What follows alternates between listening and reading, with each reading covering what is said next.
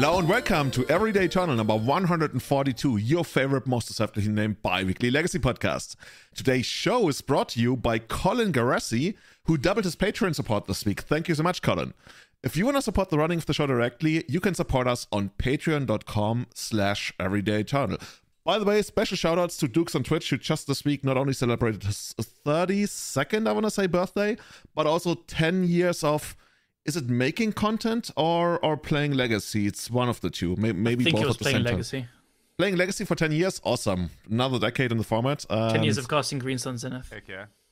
Oh yeah, that sounds like something. So yeah, guys, today we are back from Four Seasons Winter. Dude, I had such an amazing time, but you guys also did some other stuff, which we're gonna talk about in a moment. Actually, let's get straight into that. How have you guys been?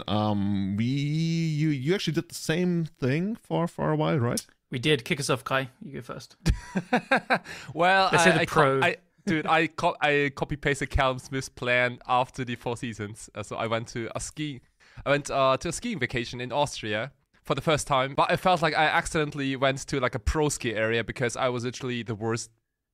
Like, dude, everyone went at ski places is really good. It's like you watch these little kids that are like 8 years old, like fly past you, and you're like, how did you do that? Insane, dude. Like it kind of felt like if you go to the pro tour for the first time and you see like people are casting the breaks with the ponders and things, and you barely want to like cast a sleight of hand. Here's my crush of worms, dude. Yes, dude. I was. Damn, I was like so far behind in like anything. It was a little off season, I gotta say it, because at the beginning of March is like typically not the season where you would expect a lot of like, like regular tourists maybe, or people who do it for fun. I think like, dude, those people were actually damn serious about. I mean, if you skiing. go to Austria, right, that's just basically the skiing capital of Europe. Even though I guess the people in like Switzerland and France will disagree. Okay. Yeah, they'll disagree. I'm totally. Dude, like, and especially for someone like me who went to skiing vacation in Japan for the past 8 years, and all I saw in Japan were like 20-year-old girls doing like Instagram pictures, and they didn't even move their asses. Like they were just stuck there taking photos all day long. You basically ride up the mountain, then does like the Instagram posing post, and then you ride the mountain down again. You don't even need to be able to ski or something. Might as well green screen that shit. They probably like took like the lift downwards maybe. I don't know, but yeah, that was crazy. But you've been a few times before, or like you've been skiing before? Oh yeah, I started when I was 7. But okay, the problem is though, in Japan, maybe a lot of people might already know that, but you don't have a lot of holidays per year. In fact, you only have 10 days on average, which is lower than almost anywhere else. And you're also not expected to take all of them, right? You don't really take them, like any of them. You're not a team player if you don't. Right. Dude, that sounds so fucking toxic, seriously. Yeah. It really is. But here's the thing, these are like the times when I say I'm German and not Japanese, so I take like full advantage of Best that. of both worlds. Go to your like Japanese employer. Sorry, I'm German. I need a. I need some extra German holidays. I've never been Japanese. Like. No. See, then you see him walking around like in lederhosen and like like the one day, yeah. Kai just comes to the office one day with like huge steins of beer. Oh man. Actually, Kai, do you own lederhosen? No. Not yet. Me neither. One day we should actually like get lederhosen and use that in a team tournament or something. Dude, I would probably look terrible in lederhosen. Actually, Callum, what's some traditional garment or whatever you would call that in like London? Oh, or England? It'd have to be the Beefeater costume, right? What? Seriously? Is that like a real thing? Am I supposed to Google that or is it just like total bullshit? Beef eater costume? What the fuck? I've never heard about that. Beefeater costume. It's the you're right. It's completely fucking ridiculous.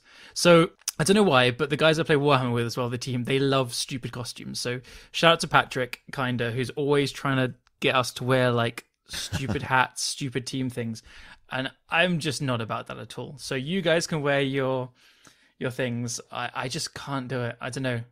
I'm happy to make fun of myself. I'm happy to look stupid, sound stupid. I just can't wear silly clothes and outfits. But that's like silly, right? That's not supposed to like, but because lederhosen, that's like traditional, like what everybody. No, lederhosen I know, but like, yeah. In the context, we'd be wearing it at a team tournament though. Okay, I see. Yeah. Exactly. I think like most people who wear lederhosen are pretty damn serious about German like as would I be, surely. Yeah. Honestly, like I think the people who wear it the most are actually like outsiders who come to Munich for Oktoberfest, and then they usually rent them because they're way too expensive. You get proper ones. Like if you want to get like a proper Bavarian outfit, can easily run you down like 1K or something. Jeez. Oh, that's an underground sea. Yeah. Yeah, Kai walks into the store like, here, have my underground sea. Take my card, please. Come on, bring me your finest garment. Awesome. But yeah, that was actually kind of funny, right? I was in Berlin for the trade fair. I felt like, should I really go? Should I not go? I'm not so sure, because I only wanted to go like for one day because there were a couple of people I wanted to meet, and there were some important people I would meet for the first time. But also I had a lot of work back in Munich, so I was like, I'm not really sure if I want to go. And then Kai told me, you know what, there's going to be the double up legacy on that Thursday. I was like, say no more. Like, jump into the train. Went to a trade fair for a day, had a great time there, and then the evening went to see, I'm pronouncing it the English way, Brettspielplatz. Brettspielplatz in Berlin, and had the legacy. And after the legacy, Kai was like, oh, by the way, next morning I'm actually going skiing. Like, what? It's just some like the most random thing. Like somebody... like as if somebody had sent you a message in the evening. Oh, by the way, Kai, you want to like ride like 10 hours into Austria and go skiing? Was it like a last minute book thing? That skiing trip, I literally decided like the day before. Like a good friend of mine was like, "Wanna go?" ? That's and I was cool. like, "Do it. Let's do it." I love last minute trips like that. Like it just puts the excitement level like one bit higher. Yeah, I just loved when I asked Kai where exactly he's actually going. He was like, literally, I don't know. Just like the mountains. Love it. Love it. Like the thing So is, many like also I still don't know. Yeah, like it was somewhere in Austria, but I cannot tell you like the exact location or even the place how it had mountains and snow. I just didn't care. Yeah, it's just there were mountains. That's it. That's all. That's totally my attitude. When like very often I'll go away and someone will say blah blah. Like, where did you go? What are your plans? Like, I don't really know where I'm going. I'm going to somewhere that has this or that, and I'm gonna go and find it, and we'll see when we get there. And yeah, it's part of the fun. Snow-covered mountains. Okay, sign me up. Yeah. So with that being said, want to go to a GP tomorrow? Yeah. I once did that. Like I had Matt, our elusive fourth co-host of Everyday Channel, staying in Munich, and literally one evening he was like, Julian, there's a GP on the weekend, which like he said that on a Thursday or something. Want to go to Copenhagen? I was like, which format is it even? He was like, modern. I'm like, oh, that's basically okay, next whatever. door to Germany. Yeah, just like all across the country. And then we took an ICE train all the way up to Hamburg, and then they put the entire fucking train on a boat, and they shipped the train over to some island because Copenhagen loves the islands. And then we just continue from there. So yeah, spontaneous trips, amazing shit. Should do more of them. That's a spirit. Love it. Awesome. And Callum, you went skiing as well, right? Yes, so much less spontaneous family holiday. So I felt like a really crazy last month. So we've talked about a bit of it in the last couple of episodes, I think. But I first had a weekend where we had the Axion event, which was in Birmingham. And then the weekend after, we had a Warhammer event, which was in Northampton. And then we had Four Seasons, which we'll touch on soon. And then I went straight from Four Seasons to skiing with my family in France. So it was... I feel like I've been barely at home the last month. So I was going to say, like, it feels like you wasted your rent for the last month, right? Kind of, yeah. Did you get value out of it? Yeah. Optimize your life? My housemates were away as well, so it was just empty house for a while. But it feels good to be back. Like, doing all these things is fun, but it does feel good to be like, just back into the flow of normal things for a little bit, and then. What was the bus ride from like Bologna all the way to someplace in France? So I didn't tell you guys yet because you'd make fun of me, but it'll be fun to say on the podcast. I was getting a bus at 1 a.m. from Bologna to Geneva. Then I was getting a transfer from Geneva over to the French Alps. And it was going to take like 11 hours on the bus. And then the transfer was a few hours later once I get there. Oh man. And so I get to the bus center. It's like 12:30 or whatever. And it's like basically 15 minutes till the bus leaves. And I show the guy my ticket and it doesn't scan. And he like starts wagging his finger saying, no. And he doesn't speak English. My Italian's not good enough to understand. So we start talking to each other in Google Translate. And he tells me my ticket was actually for yesterday. No. So, yeah. Dude, I was waiting for you to say that. Yeah. What is it with us and travel arrangements? I don't know. Shit, man. I do this sometimes. It wasn't the end of the world. Like, I don't know. The ticket was for 0:55, and I just 55 minutes past the hour. I just got the days wrong, and I booked it like 2 months ago because I just got all the Four Seasons sorted at the time, and then I just didn't really think to check it. And it was fine. I had to buy a ticket right there and then. And then what happened was it wasn't going to get to Geneva in time for my transfer. But I had 10 hours on the bus to try and decide what to do. Figure things out.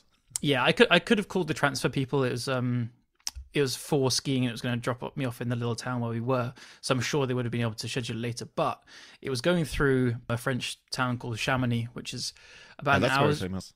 Yeah, it was about an hour's drive away from where we were actually going. So I thought, you know what? I'm going to get there at like noon and then I'll have the whole day to try and get... Then you walked.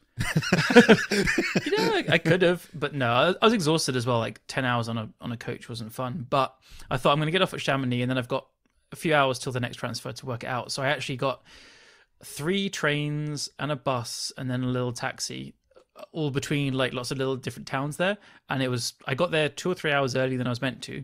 And it was beautiful, like getting little steam trains through the French Alps and stuff. It was absolutely beautiful. So even though I was exhausted, it ended up costing a bit more money and stuff.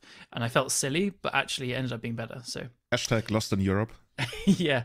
I loved it. Like I was just going to the train station and trying to speak some French and, you know. Oh, you speak some French? Non, pardon. Parlez-vous français? No. Parlez-vous anglais is about as far as I go. But no, it was actually really nice. And so I just got to the house at like, you know, early afternoon and I got to chill and stuff.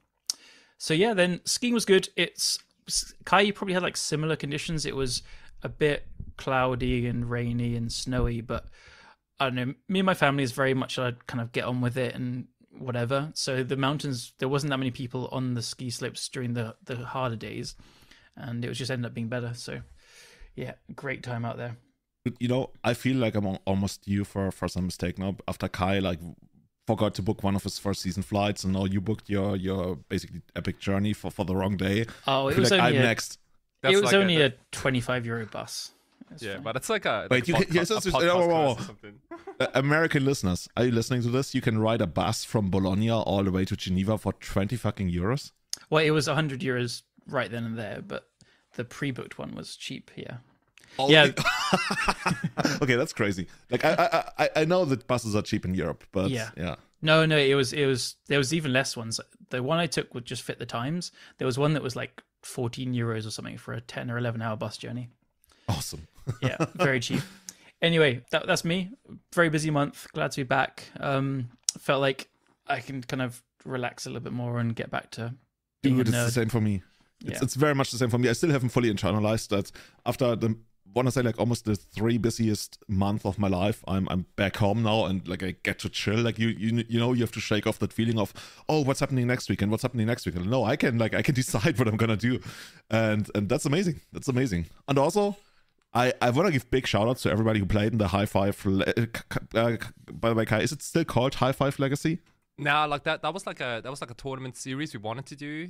Basically, like the theme of like 5, so like 5 proxies allowed. I think the entry was also like, I don't know, 15 or something, and the prizes for the top 5. But it was kind of honestly, kind of odd. A little bit bullshit. Yeah, dude, it was kind of odd, and I think we kind of abandoned the that name. Entries 555 euros. Yeah, oh my goodness, it's just like you literally there's like 55 people and then like another person wants to join. Kai's like, sorry, we need another 104 people for you to get in. 404 or something. It's a house rules 55 card decks. Yeah. Like this is the tournament with the bad ideas. Yeah, it's like amazing. So what's it actually called? Is it just like Berlin Legacy or something? Yeah, so we have the weekly events on Thursday. It's like 10 euros entry and like, you know, like regular 4 or 5 rounds. Wait, you made me pay 20 euros. Well, because that was the dude, non-Berliner tax. Dude, yeah, you got scammed because you came from, you know, the south. I'm way too far. Yeah, if you're like south of the Danube, like you pay extra or something. Heck yeah, dude. Okay. But you know, I got my sweet revenge because I actually won that tournament. Heck yeah, dude. And you won your like 19 euros back. No, I got like a 45 euro voucher for Card Market right before Card Market stopped offering vouchers now, because apparently there's like a lot of fraud going on there or something. At least that's what we suspect. Too. Yeah, but yeah, I want to say that was one of the best local tournaments I ever played. That was so amazing. Like everybody was so nice, and also the place was amazing. Oh, dude.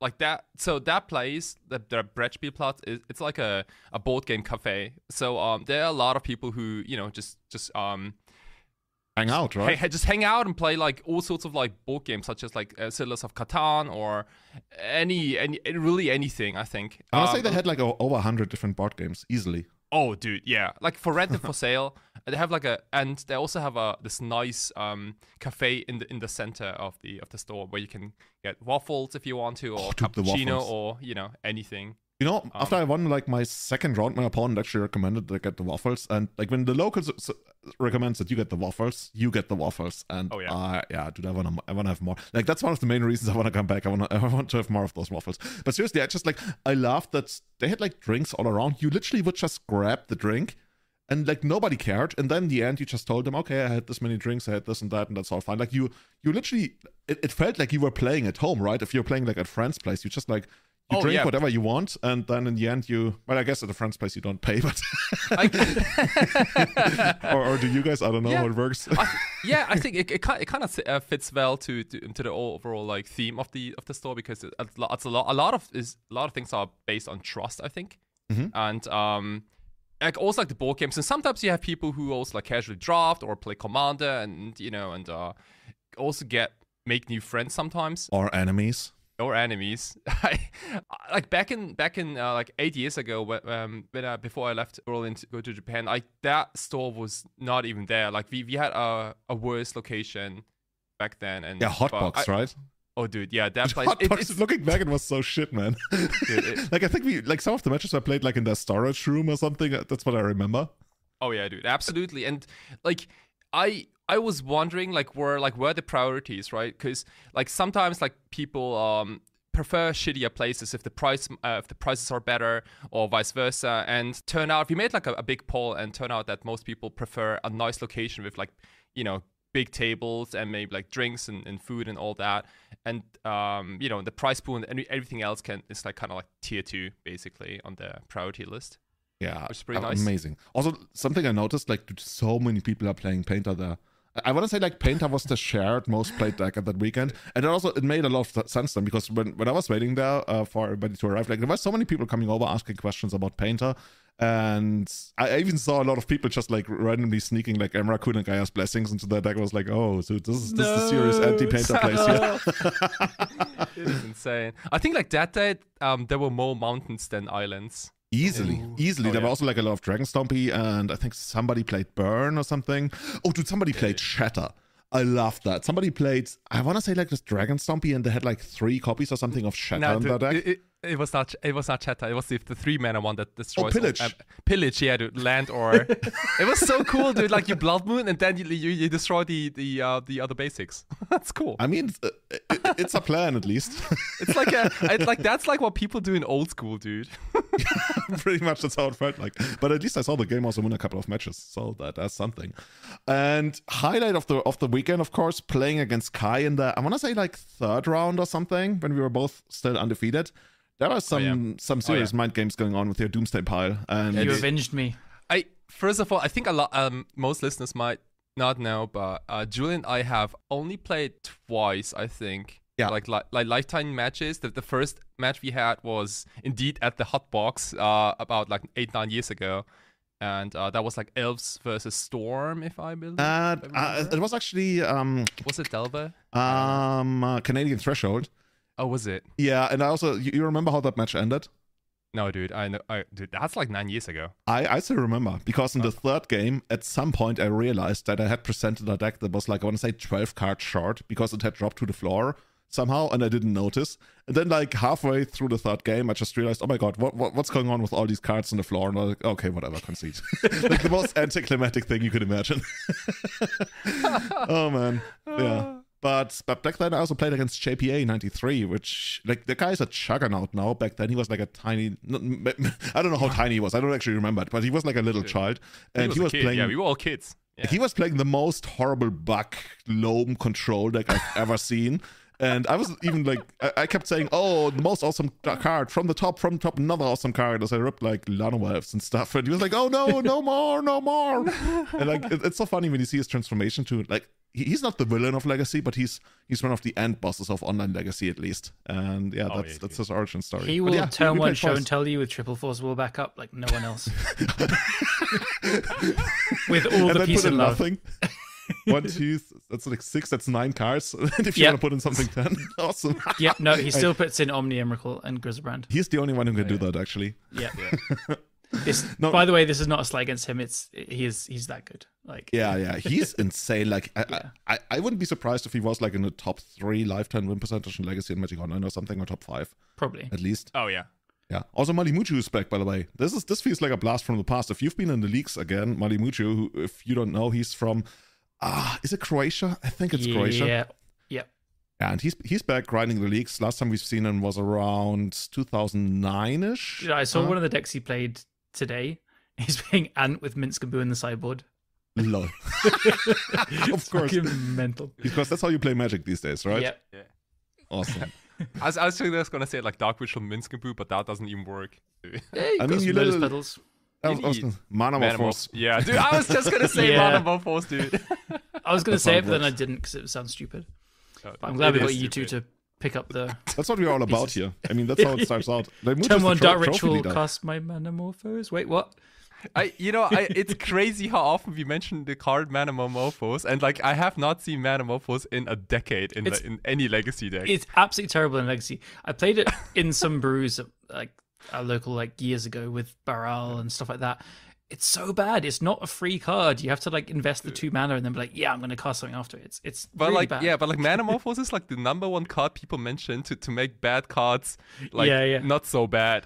Well, after the turn 1 like manaless dredge in the draw, after that the thing that everyone always says is like Spirit Guide, Mana Morphos stifle you on the draw. Right, yeah. And then 1 mana goes to waste. That's so bad. Well, you got another stifle for their other thing. Okay, okay. Yeah, right. Isn't Mana Morphos not even played in the Epic Gamble anymore? I saw it there every once in a while. No. Oh, it's not even good enough for the Epic Gamble? Come on, man. Have you read that card? That card is just like hot garbage. Yeah. Yeah. Anyway, guys, I was gonna say speaking of hot garbage, but actually our 4 seasons was like pretty good, right? But 4 seasons was, I will say like just as I think we're all gonna say we can't speak highly enough of it, but this one even like went above my expectations because for our first one was the one where there was ELM. There was tons of people from all over Europe. It was this big central thing with, the coverage of the ELM, so much hype around it. And a little part of me was like, I hope it is still a great event without that kind of scene.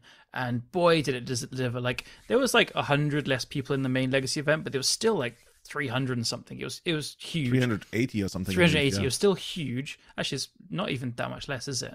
It's 100 less something. 100 less. Okay, yeah. But like, yeah, geez, it lived up to every expectation. It was, bustling, so many friends there. I just love being in Italy and being with Italians. They just have a way of making you feel at home, and they're so whole friendly. lifestyle, right? Yeah, it's so. There's something about it. Also, I love going to Spain, Italy. That's just really something about it that draws me to it. And yeah. I mean, that's easy to say, right? When you're basically there for a holiday and you eat out every day and everything. It's God, I will say, after our 4-day weekend there, when I was in France, I had 1 alcoholic drink the whole time. Usually, after skiing, you go to the pub, you have drinks and stuff. All my family was drinking. And I was like, I'm just exhausted from eating and drinking out and stuff. I had to take it slow because we went out quite a lot. Yeah, it wears you out, I guess. Yeah. Awesome. So before we go into everything that happened there, a quick listener question from Salvatore Orico. Was there a lot of vendors there? When I was in Bologna last year, I visited a few shops. What would you guys say? I think there was like tons, a decent amount. Tons. Yeah. There was like 10 at least. Something like that, right? More, I think. There was, like 4 each side. Then a big one, which is the Bose. I'm not sure how you pronounce it. There was also some weirdo doing his like tokens and stuff. There was dude, that guy right next to registration, right? Yeah, like he wasn't even sitting there. He just like put up a box and he so asked lazy, for like basically charity, and then you could take some of his tokens. I wouldn't even count that as a booth, dude. That was a scam. Yeah, that's generous, right? But to answer the question, tokens like insect or something. Like who uses that? Yeah, dude. Only weird people. Yeah. But it was really successful for UK, right? I saw you like after like you sold a lot of those tokens. Oh yeah, like so. To be clear, the weirdo we're talking about is Kai. He was selling tokens. Yeah, the guy who still doesn't ship to Germany, by the way. Dude, at this point, like, people are actually asking me about this shit because they wanted to buy more from you, and it's getting, I know, dude, it's becoming a meme in Germany at this point. Dude, spoiler alert though. Also, for everyone who doesn't know, I have this like I don't even know non-compete clause in some kind of contract. This mind-blowing idea of not shipping to Germany, even though I'm located in Germany. Yeah, dude. At this point, it's just a meme that. And like the thing is, like at first I thought this is like a bad idea. I'm just gonna like do it, and now I'm like, this is almost my brand right now, and like I cannot stop it. And you know, it doesn't make any sense to me. I know. And it's, dude, the thing, the most ridiculous thing is like I still keep getting those messages from people like, you know, they are kind of offended sometimes. They're like, did you block me or something? So dude, no, I just don't ship to Germany. You know, you should change your account on Card Market, not shipping to Germany. Or something like, I don't know, like it's the weirdest thing, and I'm trying to make sense of it, but I still can't make any sense of it. Like, I was even wondering, like, is it like tax purposes that you? Oh, I don't know. No, I don't even know how that works. Yeah, I just wanted to. I don't pay taxes, no problem. No taxes, no problem.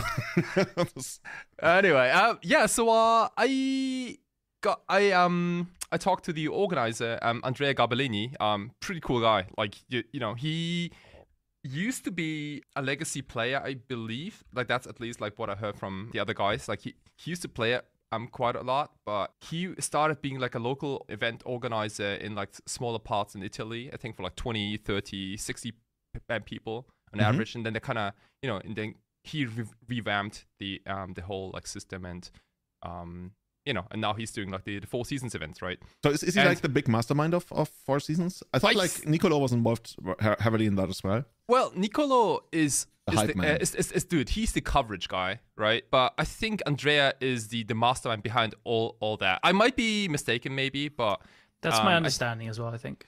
Yeah. I think Four Seasons also started a lot smaller, obviously, but like I don't know if they even thought it would grow into what it is now. And so now it's so much work to carry on going. He probably it is what it is. And yeah, he probably started it as maybe even something similar to like, you know, he just wanted more events as well to play. But you know, I wonder whether because it grew so big and it involves so much more work to organize the entire thing.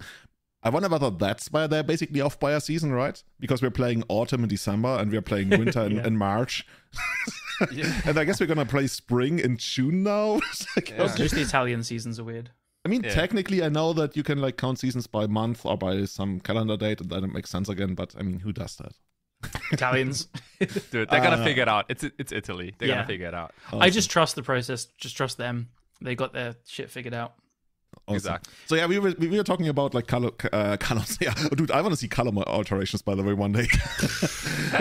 we were talking about Kai's booth at Four Seasons and how that came about. Yeah. So Andrea and I, like, we've been texting, you know, for quite some time, and he offered me that a small tiny booth to try it out. I already told him, hey, I'm not gonna be at the booth 24/7 because I want to join off a couple of those events, but maybe there's like a tiny little table somewhere, maybe like next to the restroom, maybe where I can display some stuff, right? You should sell them in the restroom, like, you know, the people trying to sell you perfume. It's just Kai there after you take a piss trying to sell you tokens. Hey, you want an insect token to go with your soap or something? Dude, sorry, I should stop shit talking so much. No. It's good. So, like, I was really expecting the shittiest table to the I mean, that's what you got, right? Right. And then like I showed up, and that was like, again, like the most Italian thing, because I didn't expect anything, but Andrea also didn't specifically tell me like where that place gonna be, how big the table is, blah blah blah. I didn't get any details. So I went there, and then he approaches me and was like, okay, well, you got this table. It is literally next to the main event registration. And I'm like, what the hell? I mean, that was pretty good when you think about it. Like, that was insane, dude. That was just like, that was not what I expected. That was like so much better, right? And so I ended up placing my my binder with with my brand new tokens, a little bit like a money box where people can like throw in the money, and it kind of made it like a self-service booth because I was busy playing Magic. So like on the binder, it already said, you know, please self-service, just take them out and you know, drop a few coins in that box, and That's you know good. what you should do in the future? You should have a thing that people can scan and then PayPal you if they don't have like cash on them. Oh, I like that too. Yeah, welcome to the future. Oh, yeah. Good idea. Yeah, in Germany, like we still do cash everywhere. Right. I mean, you're used to that, right? Like that was quite successful, even though I didn't spend a lot of time there. But it kind of triggered something, and now I'm eager to make something bigger. To expand out of on this. that, right? Yeah, I haven't talked to anyone just yet, but the main idea is that I have a bigger booth where I still sell all those tokens or sign them or whatever people want. But I'm also there, maybe like one of the 3 days, and do a direct challenge booth where people can directly challenge me in modern legacy or vintage. I'm gonna think about the outcome, but I want to make a token that also says like, I beat Savatarix or something. Dude, that's so amazing. Like We talked about that, right? Like some kind of like zombie token that has like I was gonna say hanging on a cross, or I mean something. Even I'm gonna do this. Even I'm gonna challenge you. This is great. Heck yeah. Dude, I'd love to do that. Like people are gonna show up with like the most pre-sideboarded text.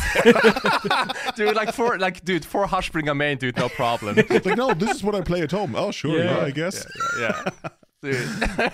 No, but seriously, like I would love to do that. I talked to you about that as well, right? In Italy, if you did something where you do alterations on the spot, I'd be down. I don't know how long it takes you to do one of those cards, if it's actually feasible, or if you need like some inspiration or something. Usually it's about like 30 minutes, maybe sometimes a little longer. Oh, that fast?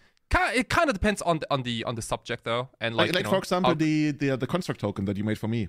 Yeah, that was amazing, by the way. I think that I was about like 40 minutes. I think 40 minutes, something like that. That's actually doable, right?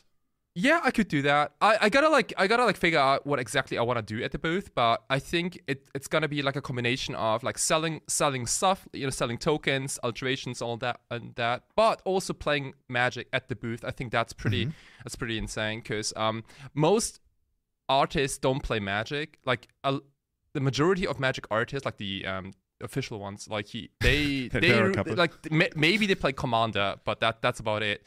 I just happen to be a legacy player. I like that short hesitation before calling yourself player. As opposed to me, I'm a legacy enjoyer. Enjoy that, yeah. That's it. That was the word I was. Legacy enthusiast. Yeah. So again, nothing has been decided yet, but this is definitely something I want to do in the future, and I think that's awesome. So yeah, listen up, everyone. Next 4 seasons, you can challenge Kai. Dude, bring your Hushbringer decks. Yeah, I think you can say like, please be fair game. Dude, no. I think part of the fun of it is that you get to slaughter Kai. Oh, dude, like if I guess I'm gonna have my 4 main deck Massacre deck ready, like whatever, you're gonna go next level on that shit. Dude, it's gonna be like Massacre Nickfit or something. I don't care. You could also just have like 3 decks ready, and then you pick one how you're feeling. So it's just hard to. Oh, that's good. Yeah. So, well, if my first deck is Doomsday, what other decks should I? You're the breakfast guy, right? Oracle Shift, Doomsday, and Breakfast. I seriously have some troll deck as the final one. Well, you should probably not play 2 Thassa's Oracle decks because that was 3. That was the joke. Breakfast, Oracle Shift, and Doomsday. Oh my goodness. Yeah. Oh, I that's don't even have amazing. that many oracles. Yeah. Yeah. By the way, we have also so many more recommendations about Bologna, right? Kai, you went to the, what's it called, Bologna Nerd Club. You even became like dude. You become a lifetime member or like an annual member or something?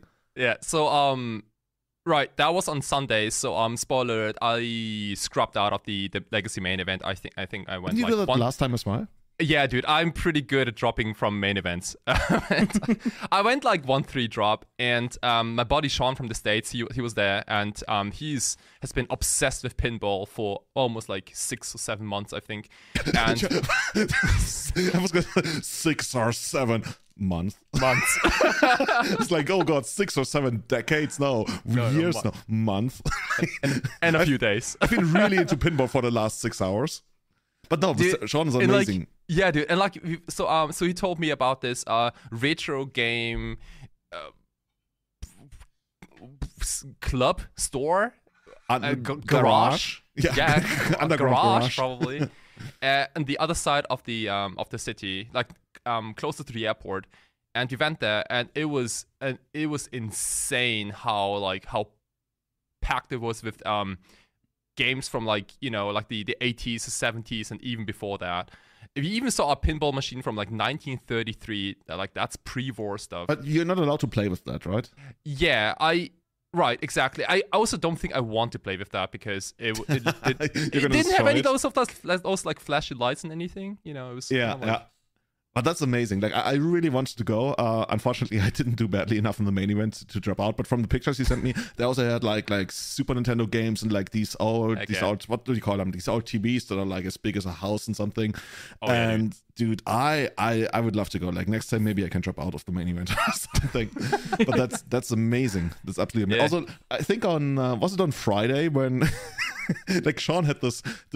Like, Sean is really into pinball, by the way.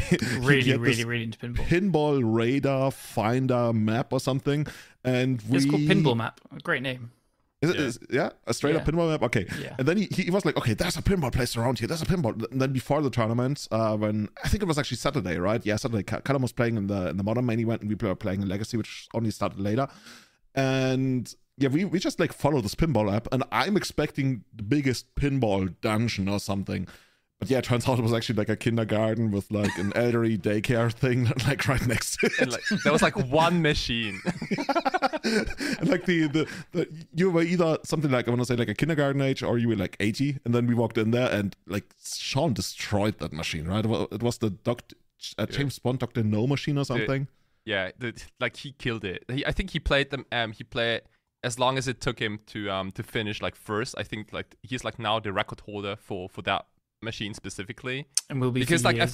I think for pinball, like every machine also tells you like the high score player. Yeah, it's even like internationally connected, maybe? Right? You could like connect to your online database and tie it to your account and get like pinball is bigger than I ever thought, and it's like apparently like really serious, and it's even really big in Germany from what Sean told us. So yeah, this I'm actually wondering whether there's a pinball podcast. We'll find it. I'm sure there is. Yeah. Oh yeah. But yeah, let's get back into Legacy now, right, guys? We tried to redeem ourselves from the last time when we played in the team tournament in December. I think last time we went something like, did we go 3-3-1? 3-2-1, which is 3-2-1. what we joked about on the podcast that we would do, right? I mentioned that. All I want is a positive record. Yeah, I mean that's what I wanted. Yeah, we did slightly better this time. We made top 8. There were how many teams were there? Like 65 or something. Sounds about right. Yeah. Yeah, sounds roughly about right. And this time we switched it around. We had Callum on Vintage playing, was it Squeevine? Squeevine, yeah. Yeah, we had Kai on Blue-Red Murktide in Modern, and I got to perform in Legacy with Black-Red Painter. One of the very first tournaments that I actually got to play with like Chaos Defiler. Hell yeah. So me and Kai had like the perfect event. We both did pretty average to bad, and we had Julian just constantly win everything, and then we like split our losses perfectly just to keep winning, basically. I think we had a lot of two ones. I think. Yeah, exactly. Julian, you lost once. I lost once against Matt Brown on Initiative, but that was banned, so it doesn't count. Yeah, yeah. So otherwise, you went like 5-1, including that. Yeah. And me and I think Kai we were went supposed to. I think you went like 2 and 3, and one of your matches was like aborted because we had already won or something.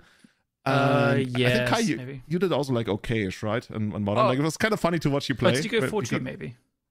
Yeah, I think. Yeah, fine. I didn't have any peak performances, but I think I don't know. I think in our team, the legacy player has to be the backbone. Like, there's like so much like heavy lifting the legacy player has to do because like Vintage and dude, I don't know what I'm doing. Yeah. Like, I literally started in like I didn't know how to sideboard in Modern. Like sometimes I started in. I have like a couple of engineered explosives, and sometimes I started in like 1. And then I quickly sided it out. It's for the grindy matchups in game 3. My favorite part was when I looked over to you and like on like the second turn, you bolted in a Boreal Grazer so you could attack with your Dragon Wedge channel for 1. I was like, I'm pretty sure this is not how it's supposed to be. You had some really cool games though. Like I remember watching the one against the Elementals deck, and you played that really well. That was crazy though. So it was Blue-Red Murktide versus a 4-color Elementals deck with time dude, that warps. was masterful. That was like the final game we had to win, right? Yeah. Dude, and that game, like the game 1 took about 30 minutes, but that was like peak magic to me because it kind of reminded me of like also like old games in Legacy where let's say like Shardless Buck versus I don't know, like what's a good example? Like Esper Stoneblade or something like that, yeah. where like there's like a lot of back and forth, and Like, throughout the game really there were big, like resource battle, right? Oh, dude, like there were like 2 points in the game where I was almost about to concede, and then I just kept ripping more iterations, and Ledger Shredder did a lot of filtering, and all the considers felt like ponders. There was a point I looked over, and like your opponent had tons of lands. They had a Ren 6 on like 5 or 6. They had Teferi. They had like 1 or 2 of the Risen Reefs. They had like 5 or 6 cards in hand, and you were like stuck on 3 or 4 lands, and you kept like finding the Spirebluff Canal as like the 4th land and stuff. Things looked awkward, and honestly, you played it incredibly well. And I was watching along and just like not saying anything because I knew I'd mess it up.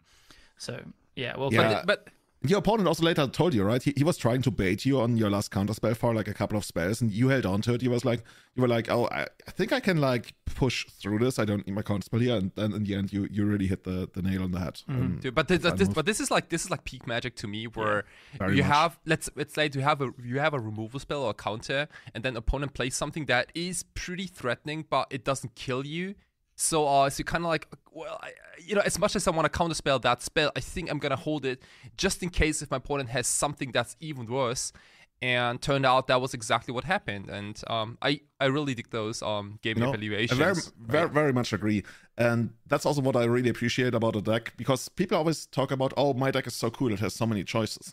But I think especially in Legacy, when there's like a lot of choices, very often you're basically railroaded in making certain choices, even though technically there were like 2 or 3 others. But if you played the game for like at least a little bit, you know that they're not really alternatives. Whereas in Modern, and maybe that's the part of it is also that I'm not as deep into Modern as I'm into Legacy. I felt like every decision wasn't like an actual decision, and there was like no railroading or something. It's just like you really have to make a call here, and it could go either way. And that was, I want to say, you had some of the best gameplay of the weekend there.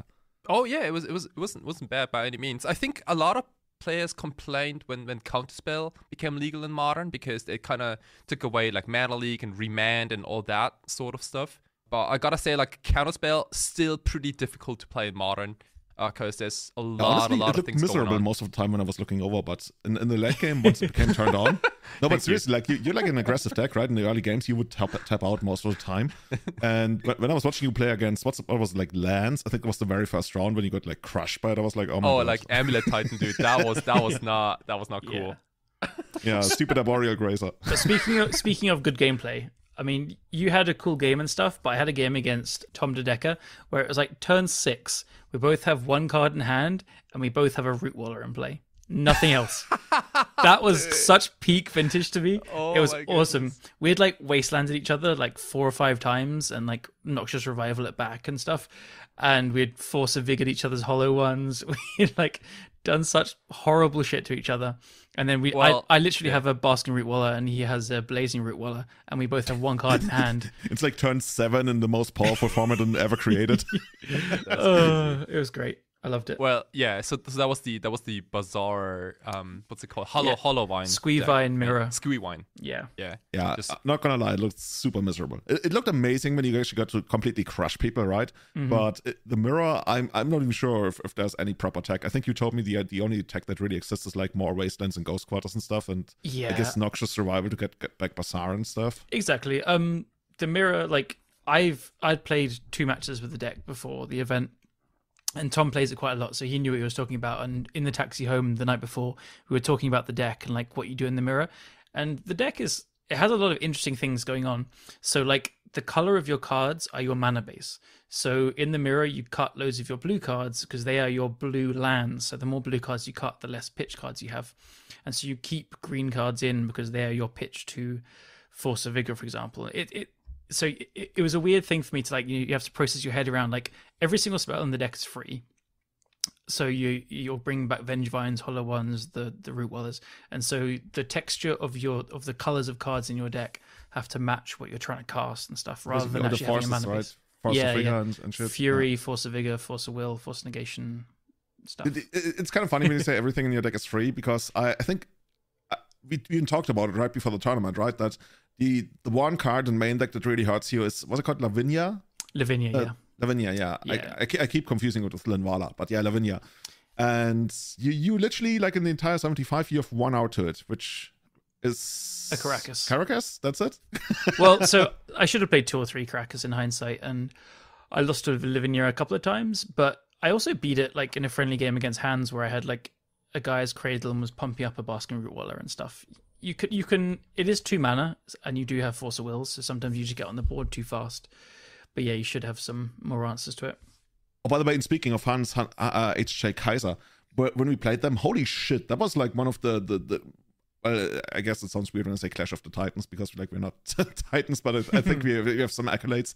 Who was on Hans' team again? It was Joe Brennan on Vintage.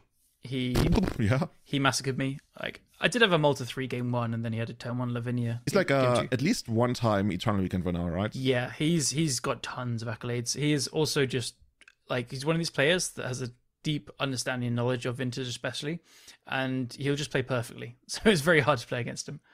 Then we had Hans on Modern, who has like 2 Legacy Eternal Weekend top 8s and then a bunch more of like big European stuff. He came second at Vintage Eternal Weekend in America recently as well.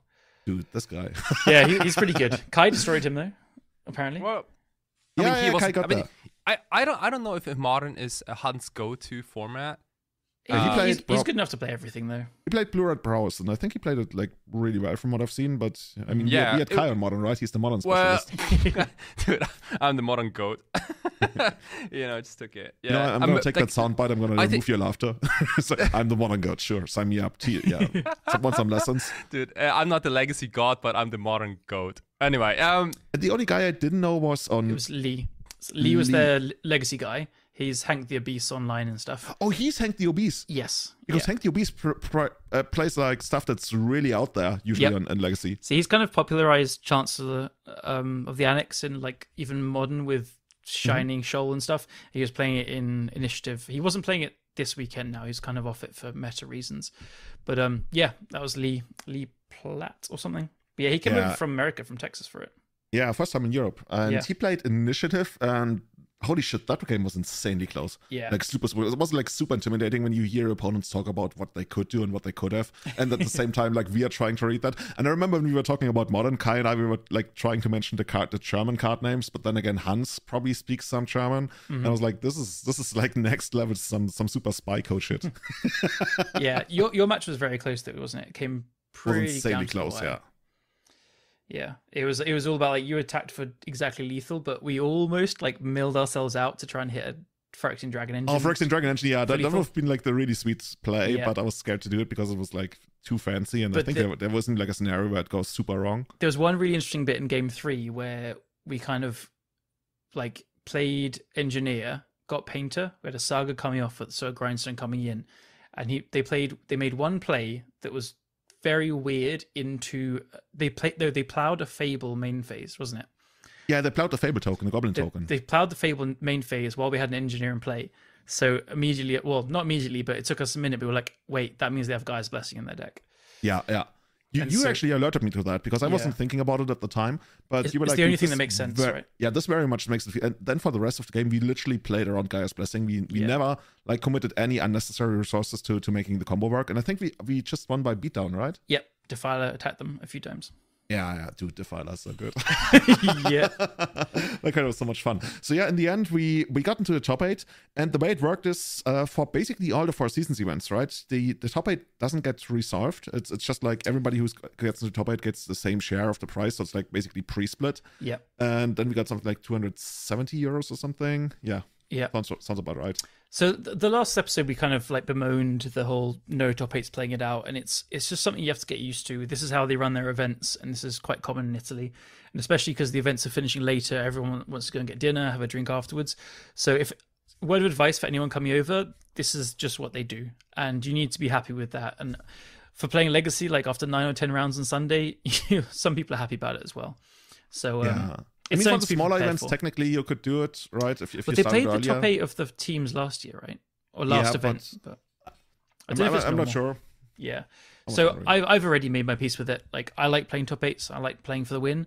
But if this is their structure, this is their structure. And it's also pretty fun. Like, yeah, especially in the main event, it makes sense, right? Because it's so big that you will usually like play 9 or 10 rounds, and then it's just like it gets way too late. So the only option is to play on the next day, which for many reasons doesn't really work that well because people want to play other tournaments. Like SCG used to do it, right? That you get like buys in the main event, the other main event and stuff. But yeah, it's not ideal. So I don't mind. Like last time we weren't aware of it ahead of time. I mean, none of us got into a top 8, so it didn't really matter. yeah. At this time we were aware of it, so it's fine. Yeah. Shall we quickly go through the Legacy top 8? I've got a picture of the top 8 people in front of me. I think I can remember.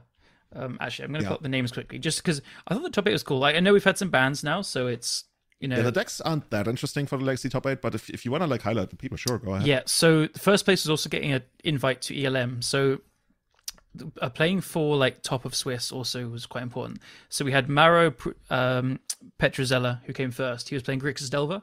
I didn't see the list. I haven't seen the list at all, actually, so I don't know if there's anything different, but he was on the top tables basically all day. So yeah, congrats, Maro. He won the ELM spot off Joe Brennan, who we mentioned before, based off a point, like 0.003 of a tiebreaker. So tiny. So Joe Brennan came second on Death Shadow. In third, we have Luca Fazzoli on Doomsday. Luca is Fuzz65 online, bit of a master of Doomsday. In fourth, we have Stefano Vincentini. He's Painter, I'm pretty sure. So he had a really crazy last game against the in the final match that we were kind of watching. Got a bit weird, but congrats. In fifth, we have Giacomo Battaglia. Pretty sure he's Lands. Yeah. Sixth, I we have just posted the list here. Oh, nice, cool. I'm going to carry on reading this off. Sixth, we have Marco Montani. I want to come back to him in a second, who played Death Shadow. Seventh, we have Eric Bond on Blue Red Delver. And eighth, we have Angelo Cadet on Full Color Control. Dude, Angelo didn't go to time. He made top 8. Congrats, Angelo. Dude, seriously, Angelo's like one of the juggernauts of Italian Legacy. He He's been around ever since I've been traveling to Legacy, and he keeps crushing. He's just there walking around, drinking beer, not playing any of the side events, and then he goes into the main event. He just like crushes through. And also because of the way the tournament works, right? Where it's pre-split. Usually the people who end like in first and second place are the ones who really have to play for it all the way. Mm-hmm. Whereas the people like in like 6th, 7th, 8th place are the ones who go undefeated and then drawn to the top 8. So I guess that's used it a little bit. So Joe Brennan, like he played. So Tagoras and him could probably have ID'd in. They were paired last round. But Joe said he wasn't sure. And so there was the 9th place lost out on breakers against Angelo. So Joe thought that might be him. So he played, and they had an insane match on camera. So go check out the Four Seasons Twitch. They should be up there. And the last round, I was watching it in the hall. I was just watching it on my phone, and Mangucci comes over and starts talking to me. I'm like, sorry, not now. I want to watch this game. It was really crazy. Especially game 3 was down to the wire. I thought it was over, and then Joe came back. But I want to come back to Marco Montani, who he's not lost a match in the last 4 seasons. 4 seasons before, he went 8-0, then double ID into top 8. And this one, he went 7-0, double ID into top 8. And he's basically playing the same deck each time, right? Death Shadow. Death Shadow. I have to just highlight, though, like, this is his wheelhouse. He's so good with Death Shadow. He plays a ton of decks, though. Like, online, I saw him playing D&T recently, and he even, like, won a challenge with Isamaru and stuff. Doesn't he stream? I don't think he does. Oh, he does not? I thought he was... No. There's a couple of Italian streamers. Yeah, not True Heroes that you think. No, not True. I know what True. There's another one. MM17 or something. Well, he is MM17, but he doesn't. Yeah, but doesn't he stream? I thought he streams. I'm pretty sure I've seen him streaming. I don't think so. Maybe he was like a guest on True Heroes stream and I saw him there. He's got like a beard, right? I mean, like I don't know, one third of all man or something. Not really. Not the best qualifier. Not really. But really? I'll point him out afterwards. Either way, after the event, he posted like some thoughts on Death Shadow and stuff afterwards. And he's so cognizant of what all these changes do to the deck and stuff. So he really geared his deck to beat Initiative, and can be good against Delver. He didn't play Murktide Regent. He didn't play Murktide Regent because everyone was playing Snuff Out in Delver. And he thought Death Shadow might be popular as well. So he was playing actual Gurmag Angler over Murktide as a meta-call for this metagame.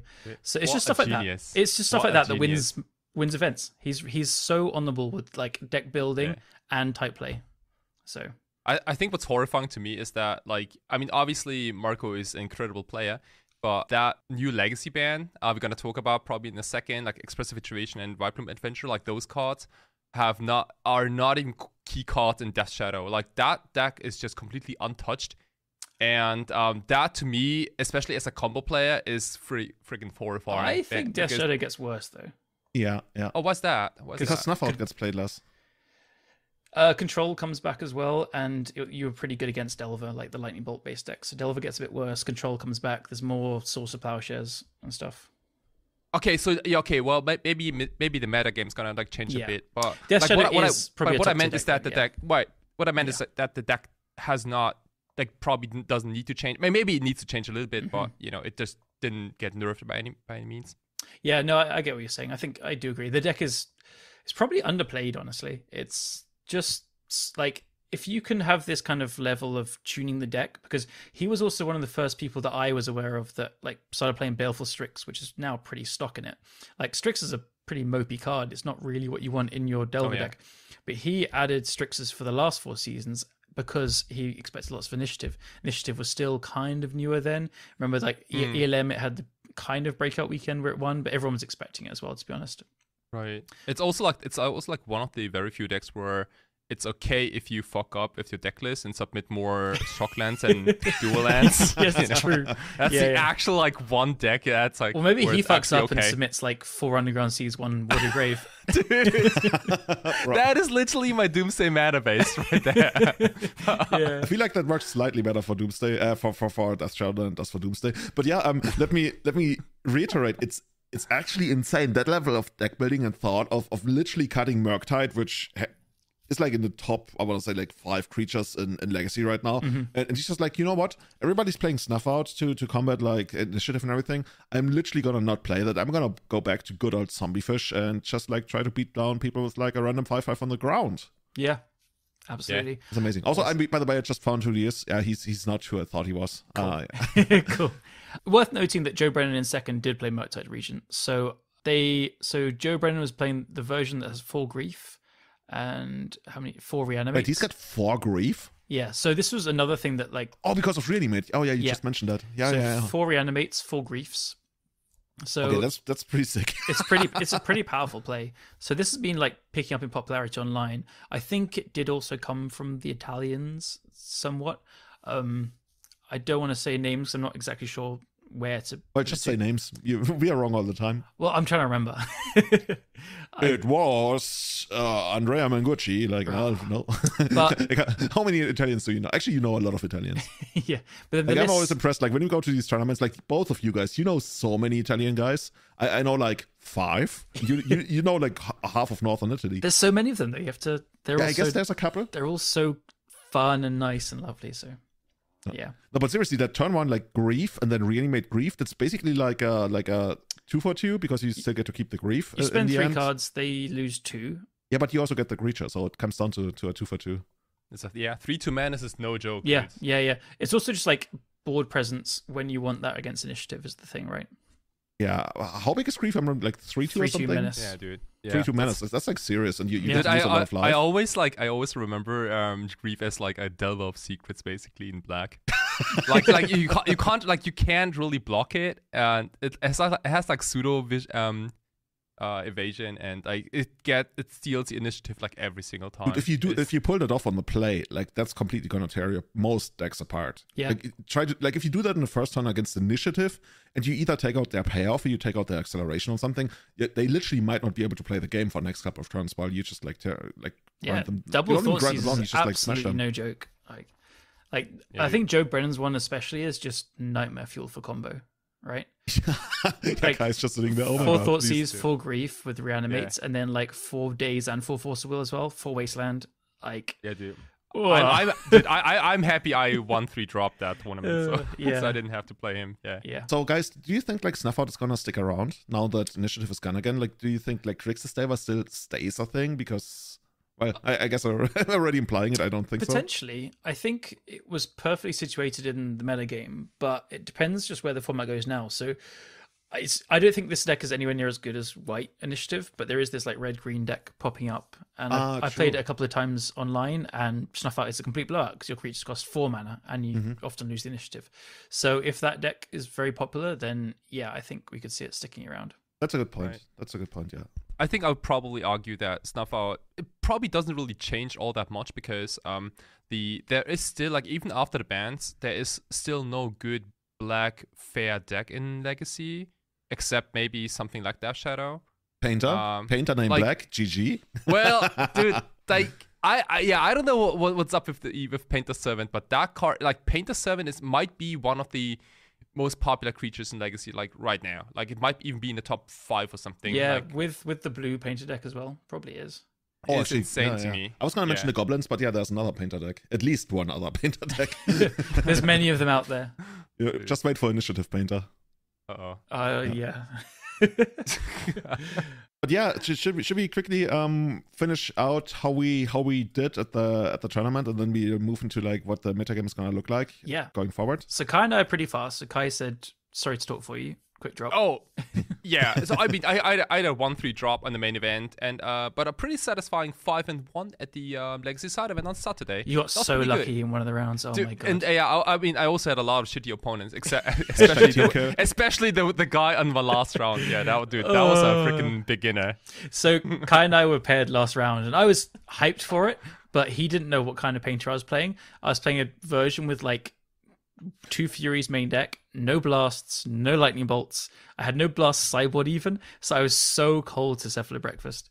And you were playing really well because you didn't know that, so you were playing around all this stuff. I didn't know that, and like, but you just kept mountains in play, like untapped, like the whole game, dude. Like double mountains. I have to do. Holy shit! My hand was like 2 Defilers, like a Scrapwork Mutt, a Phyrexian Dragon Engine. Dude, I was so like, that's at least 3 Pyroblasts in your hand, so I'm not gonna like. So I kind of slow rolled like the whole game. Yeah. And then when I went for it, and then you were like, okay, I was really hoping that you just wouldn't go for it, and I'd draw into the combo naturally or something. I don't know. Damn, that was just me being lazy. I didn't look up your crazy whatever. I had a Rakdos deck. I had the Transformer in it as well. What's it called? Oh fuck, you did? Yeah. Did it ever do something? No. You're gonna mention what it's called now. Oh, I've forgotten what it's called. I need to. Don't you know? Can you describe what it does? Can you like? No, hold on. I can't. I'm you literally just put it there for meme value. Yes. Yeah. It's what the hell is it called? It's black red. It's 1 black red. Oh, it's the bike, right? It's 3 mana. Yeah, it's 3 mana. It's a 3/2, and it has more than meets the eye for black and a red, which means you can play it on the other side, which I'll get to in a minute. And then you can sacrifice an artifact to put a 1/1 counter on that creature. Then you transform it and you put all cards with intel counters into your hand. I think you discard your hand as well or something. And the other side, it might have another ability, I can't remember. It should, hopefully. And the other side is black and a red for a 2/1 Death Touch Menace, and it's a motorbike. And whenever it deals damage to your opponent, you put that many counters face down in exile with intel counters on them. And then you transform it. So if anybody listening to this actually understood what the card does, I know, because we have like a special prize for you. I don't really know. I played it once and then I died, or they died or something. And I got people to read it. That was fun. I still don't really know what it does, but it's a 3-mana artifact that's kind of funny, and you can engineer it in. So I actually played in a donation deck list the other month, but I think it didn't do. I just love that it turns into a bike. Yeah, I think I cut a Scrapbook Mutt for it, so the poor dog was missed. Maybe that was even for the better. yeah. But yeah, so that was. Oh yeah, main event. I played more normal painter, and I was just off on the weekend. I didn't do great in all of the events, and I look back on some games, I made some really bad mistakes. And you know those weekends where you're just like not concentrating properly, even like muscle memory didn't do me very much justice. So I had lovely opponents, they all played better than me, and I think I went 3-3 and then dropped to kind of hang out with friends and draft because I was just feeling a bit exhausted after being away the last few weekends as well, and a bit overwhelmed with everything. So yeah, had a great time, but just decided to draft instead, and lost in draft as well. By the way, I loved your modern deck, which is like this huge combo deck, and the payoff is that all your creatures turn into 5/3s. Yes. Fucking this juggernauts. is like you ordered like Crowd of Behemoth on Wish or something. It's like, and now for my final magic trick, all my creatures turn into juggernauts. It's an Inspiring Spike deck, so I knew exactly what I was getting into. It was gonna be bad, but I wanted like a couple of fun games, and I played a German guy round 2 who was on Jund. And we had our game 2 No, our game 1 was about 40 minutes long. I ended the game with like 7 cards left in my library. I was fighting through like he had a Ren and 6 emblem. I had killed 11 or 12 lands with a Sundering Titan going in and coming back a few times with Trash for Treasure. It was an absolutely insane game. So that I got my fun there. I got my money's worth. Awesome. Cool. And for me, I went 5-1 in the Super Legacy on Saturday as well. Nice. I think I played a bunch of Breakfast. Like, Breakfast was basically everywhere. I think I played it like 5 or 6 times over the entire weekend. I think Breakfast was tied with Delver for the most popular deck of the weekend. Might very well be, right? Yeah. It was everywhere. So that was Saturday. That was really cool. Only lost to Matteo Blasi, famous Italian player who always plays Canadian Threshold. He's like... Is he Nimble? Is he Nimblest Mongoose on Twitter? Nimblest Mongoose. Something like that. Yeah. Nice. Yeah, he got me really good, but for all of the other rounds, got there rather easily, except for the last round against Breakfast. Like, Breakfast is always like also so interesting when they eventually like go for the combo and you have to like find out when you're supposed to use your surgicals. And in the end, it came down to, or rather, like I had fairies. In the end, it came down to he needed to mill like a couple of Necromoebas first before he got the Dredge Return or something, and like it didn't really work out. But that was an amazing event. And in the main event, I started out really well. I started out 4-0, even though I was like pretty, I don't know. I felt a little bit under the weather. I had like a bit of a headache, and in one of the games in round 3, I literally forgot to put a Saga count on my Saga on the second turn, but got there in the end. Also got really lucky against Grixis Control. In the final game against Grixis Control, I mulliganed to 6 on the play, and you can imagine, right, if you're like up against the control deck with Painter, and the idea is that you grind them out, like literally grind them out, not like with Grindstone, and you mulligan to 6, you're like, this is gonna be rough, and then I just draw for my second turn, and it's I think another accelerator, and I literally killed them on the second turn. And nice. I felt so confident that as well, right? I was watching that as well. Yeah, because they would also side out the Force of Wills, right? It's like it became pretty evident in the second game that they probably took out the Force of Wills. So when I drew that, I was like, wait, I got the turn 2 kill and they tapped out in the first turn for Ponder. Let's just go for it. Like, okay, handshake. Nice. Yeah. That's where you build your deck. Like you just get those free wins sometimes. Oh, it feels so good. Feels so good whenever it happens. So yeah, that was 4-0 for the start. Then I got the feature match. I lost against the guy who ended up top 8ing. I think Mr. Bond was his name. Eric Bond. Eric Bond, yeah. Playing Blue-Red Dalma. Then the following round, I also lost to Andrea Mengucci. Shoutouts to Andrea. Played Grixis Dalma. I got to steal the second game by basically doing the Goblin combo on the second turn. One of the games. Welder into Engineer with an Welder turn 1, Engineer turn 2 with maybe Lotus Petal or something. Nice. And got Chaos Defiler down. And Andrea later told me his entire board and hand was just like creatures. No interaction, just like turn 1 Delver. And I guess the idea was like then followed up with a bunch more creatures. And he was like, okay, he literally didn't do anything for the rest. And in the final game, dude, that's one of those situations. Did he keep 7? He might have kept 7, I don't remember. And I think he kept 7. And my hand is one of those hands that relies heavily on Mox Opal, and you get like Engineer into play. You set up for an amazing next turn, but then your opponent on Delver, I think he kept 7, goes turn 1 Mystic Sanctuary go. And that should like raise alarm bells, right?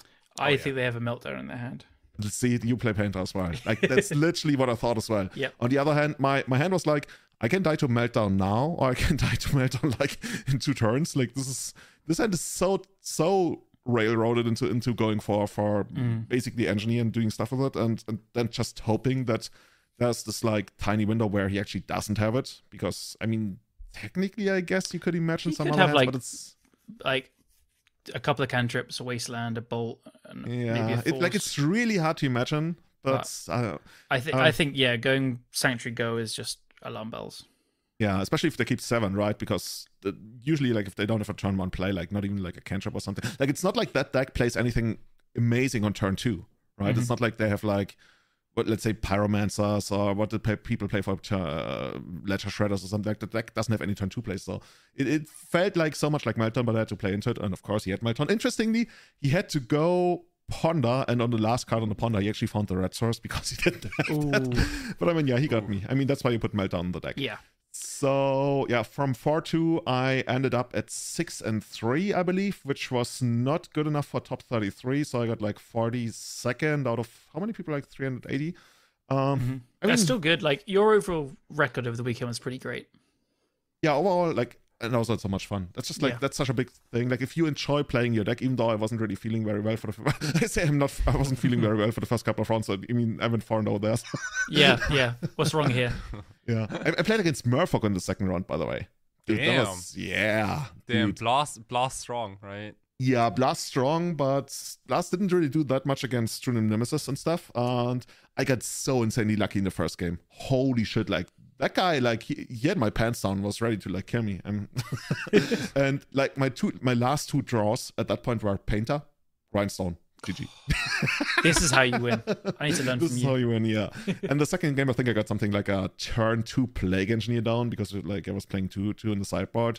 And, you know, you sometimes hope for that random splash damage when you play against, like, I don't know, goblins or anything really, and then you're up against Murphock. Like, Murphock is even one of the better decks to play against that with all their lords, but yeah, at that point, you produce boards that, like, I guess once you have Fury and Blast, you can make the entire board crumble. Yeah, I lost to goblins in the main event, actually. I forgot his name. Damn it, Spanish guy. Absolutely lovely. So I dropped a draft with him and my friend Marcelo. And we just had a great time hanging out afterwards. But he, like, goes turn 1, Cav and Lackey on the play. And I'm like, shit, I'm dead. So all I was doing was like, I love you for playing goblins. That's awesome. Please don't kill my turn 1 goblin welder so I can block. But he had the expert into some other things and kind of ran me over. And game 2, I got a Plague Engineer down and, like, kind of wiped his board. But he then, like, hit a Muxus on, like, the last turn before I got Defiler going and stuff. And he hit, like, Crater Maker plus Munitions Expert to kill the Engineer and then just destroyed me. I had a Trash Master as well, so killed, like, all my mana. And it was brutal. But he played it perfectly, so... Yeah. And speaking of, like, making a bunch of, like, red creatures, I also played round 7 against Tim Langer from Germany. I think TL_Falconeye. And I basically got to win that by doing the Splinter Twin from Wish combo. You know what I mean? Splinter Twin from Wish combo. Yeah, you even taught me how to do it, right? If you have two flipped Fables. Oh, yes. You can both use, you can turn all of your unused mana into creatures at their end of turn, then you untap into, like, the big Alpha Strike. Yeah, that's a fun one. Dude, I wouldn't have known that if you hadn't taught me about that. Maybe I would have seen it someday, but yeah, it's because Fable's played in so many formats. I think I didn't notice it myself, but I just, like, saw it early on what you can do with Fable. Yeah, there's also that thing, like, generally with Fable, when you actually use that Splinter Twin effect, because sometimes you do it in your own end step, right? Yeah. Like, a common scenario is when you want to make a blocker for the opponent's turn, but you also want to make sure that the creature that gets copied lives while they are tapped out, because otherwise they could respond. It's, like, very common to make, like, a Goblin Welder or Engineer in your end step or something. So then you have that Goblin token up during their turn to respond to stuff, but then it dies at their end of turn. And then it goes crazy from there. I think the craziest thing I've had with it was, I might have mentioned it after the event, but at the Axion Teams event, I played against Maverick, and they had an Endurance, some Knight of the Rickeries. Like, they had a board, but I got to make loads of copies end of turn, and then bring in a Defiler, and I made 7 or 8 Defilers, killed everything, and attacked for, like, 40-50 damage. It's loving it. Sometimes you just, you defile. Yeah, you defile. Yeah. So, when are we actually going to get Defiler on Magic Online? Didn't they say something like June? Do we still have to wait until summer? So, in the next few months, hopefully. Every now and then you see a screenshot of, like, Warhammer 40,000 cards on Magic Online, but not collectible. I've only seen it myself once. There was one point where you could filter your collection to that set. And there was the basics, there was the Source to Plowshares, and there was 1 or 2 other cards. I looked actually, like, a few days ago, and I couldn't seem like I could select the set anymore. It was kind of grayed out, but they're coming. I think it's my gut instinct is a month or 2 away. Okay, that's cool. It's coming. Cool. The card makes such a, like, just monumental difference to the deck that Painter right now is definitely not its full potential online. So yeah, it'd be fun. We can do more with those. Yeah, I cast a Meteor Golem last night. That's how desperate I'm guessing. And for those who wonder, that's, I think, the 7/7 that's 7/7 when it indicates... ETBs, you destroy a non-land permanent. And how big is it? Like 3/3 or something? Like... So it's smaller stats, so it costs 2 more mana, and it doesn't have the die trigger, and you can't pitch it to Fury, and it doesn't have trample, and yeah. Yeah, you played some kind of wacky deck there. It was fun. It was a one-time thing. By the way, Kai, you didn't play in the Legacy Challenges, right? You were busy skiing. Yeah, I didn't, but I saw the results. Oh yeah, we played that, didn't we? We both went 5-2, which is cool. Yeah, I think we both went 5-2. We got 17th and 18th place. Hell yeah, just like first. God, And Julian was ahead of me. Like, it's just all the daggers. Of course, he's supposed to, right? Yeah, that was great. Like, I don't know. Like, I always enjoy playing Painter, even though I mean, yeah, I would have loved to do better. I cut the Magus of the Moon from my deck. I played a really graveyard hate heavy deck. I played 4 ley lines and 3 surgical extractions, and I ended up paying for it when I played against the Fiend Artisan deck, because that's one of those matchups where like Magus of the Moon is really, really good. Yeah, I love Magus there. Yeah. But yeah, that's really well. Do we want to look at the results? I mean, it's only 2 events thus far, so there's probably not too much to read into it. But should we give our impressions on the bands and the metagame? Yeah, you guys are so much better at structuring podcasts than I am. Well, I'm actually just going off what you've written, so to be fair. Oh, I'm good at planning, not at executing. Yeah. Oh, okay, cool.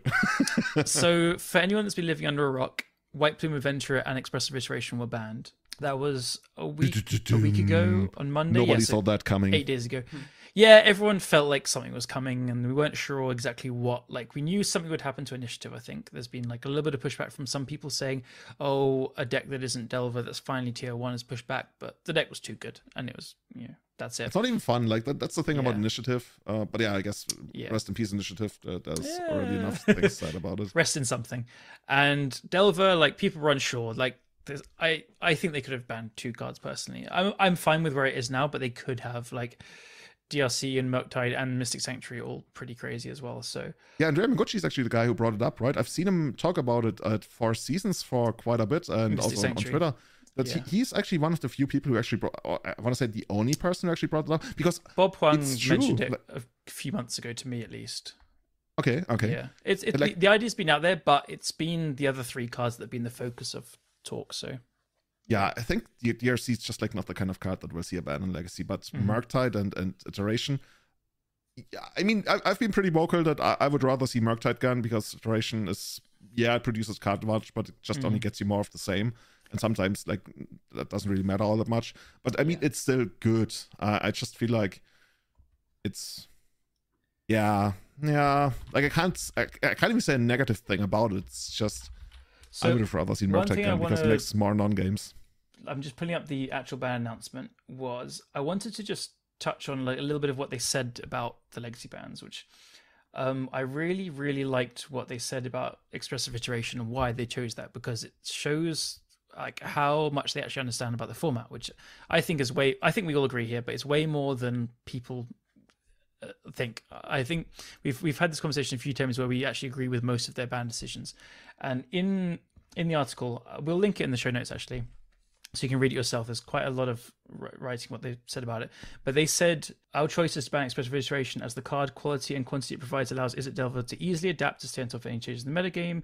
In addition to removing a generally strong card, our hope is that by removing Expressive Iteration, we will reinforce Izzet Delver's historical strengths, efficient 1-for-1 exchanges, and weaknesses, lack of sources of card quantity, in a way that leaves the deck more vulnerable in the metagame. And that's what's always been part of Delver's wheelhouse. It's a tempo deck, right? Like you would, in the classic Canadian Thresh days, you would say like you would attack just for lethal just when you run out of cards in hand. You use your last days to get over the finishing line. And so I think them pointing that out as a weakness, and that's something that they want to keep, is, we finally get to understand what they want Delver to be. And I think it's a healthy part of the metagame. I think it's a good policeman of the format. But, having it not able to outgrind and control is what they want this deck to be. So I think for future, iterations of the deck, pun intended, we can kind of point out and look to this as... you're basically saying they established a baseline. Like whenever Delver is good and has a source of card advantage, that's probably not what they want the format to look like. I believe so, yeah. I can agree with that. Yeah. So their choice now of Iteration makes a ton of sense in that context. And when it hit, I was happy. Like, I'm kind of sick of Iteration, and it's just in every single format as well, right? It's just like, what are you playing? It's just, the format, Iteration. But I've been even happier than I realized after playing the last week or so. As we always say, it's, honeymoon phase. Honeymoon phase, exactly. So Delver is still good, but I don't like a lot of people are like, well, obviously Delver's still good. Like, everyone knows that. It's fine. But it's not meant to be kneecapped. It's not meant to go like down to tier 3. I think it's still tier 1. The early results from like the challenges is very diverse, very fun, I think, as well. There's new decks popping up and old decks resurging. There's literally no Delver in the top 8 of both events. Yeah, from what I think the deck is still really good though. I mean, yeah, that's like no doubt about it. Yeah. Like Delver is still like very much tier 1, and Yeah. it's So gonna depend on how people build it. yeah, and I think the challenge results are also partly, people just playing different new things. They're kind of bored of it. So Yeah. Okay. Kai, what do you think about the bans? I think we are currently in a like legacy players have fun type of period. Ooh. It's usually like the case Gross. like the first like 3 weeks, maybe like a whole month, where people just like jam whatever they want because they think that any deck is like tier 2 now, which is it's not wrong. You don't sound as exciting, honestly. No, like I'm fine. Like I'm fine with the decisions. I think that like cards like Uro, for example, they got much better. I think after the bans.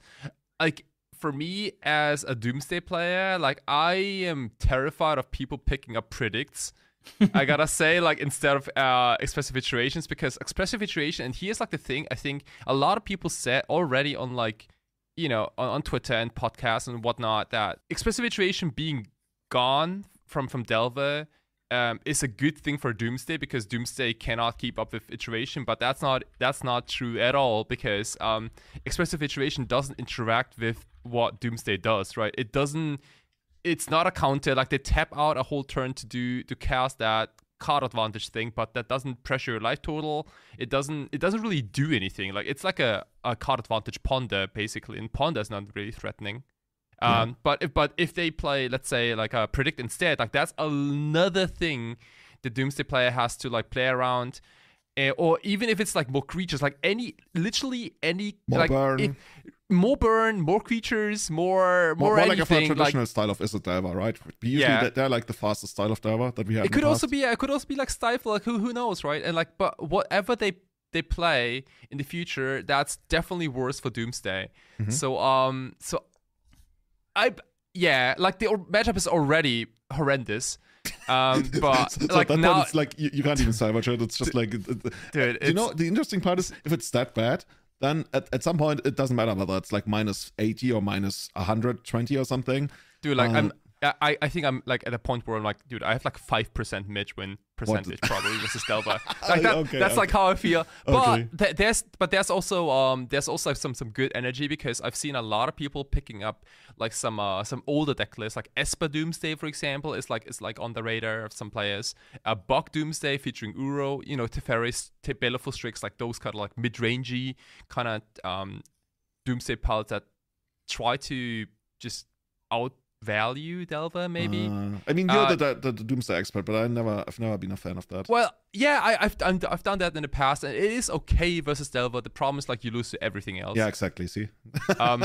So, but there's nothing wrong about that, and in fact, I think. But there's something wrong about it if you want to win tournaments. Like I'm pretty cutthroat at like shutting down stuff that I think is not the right way to win tournaments. Exactly. You know much more about Doomsday than I do.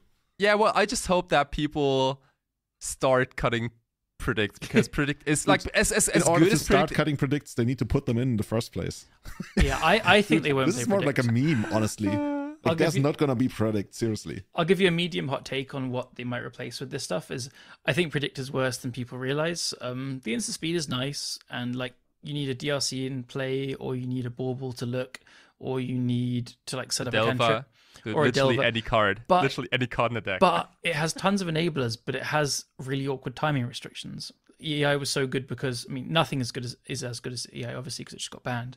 But the timing restriction is actually something Delver really doesn't want. It wants to be able to play its card advantage thing, like turn 4, or it wants to be a top deck, like so many times, or you want to Mystic Sanctuary it back when you're both empty-handed.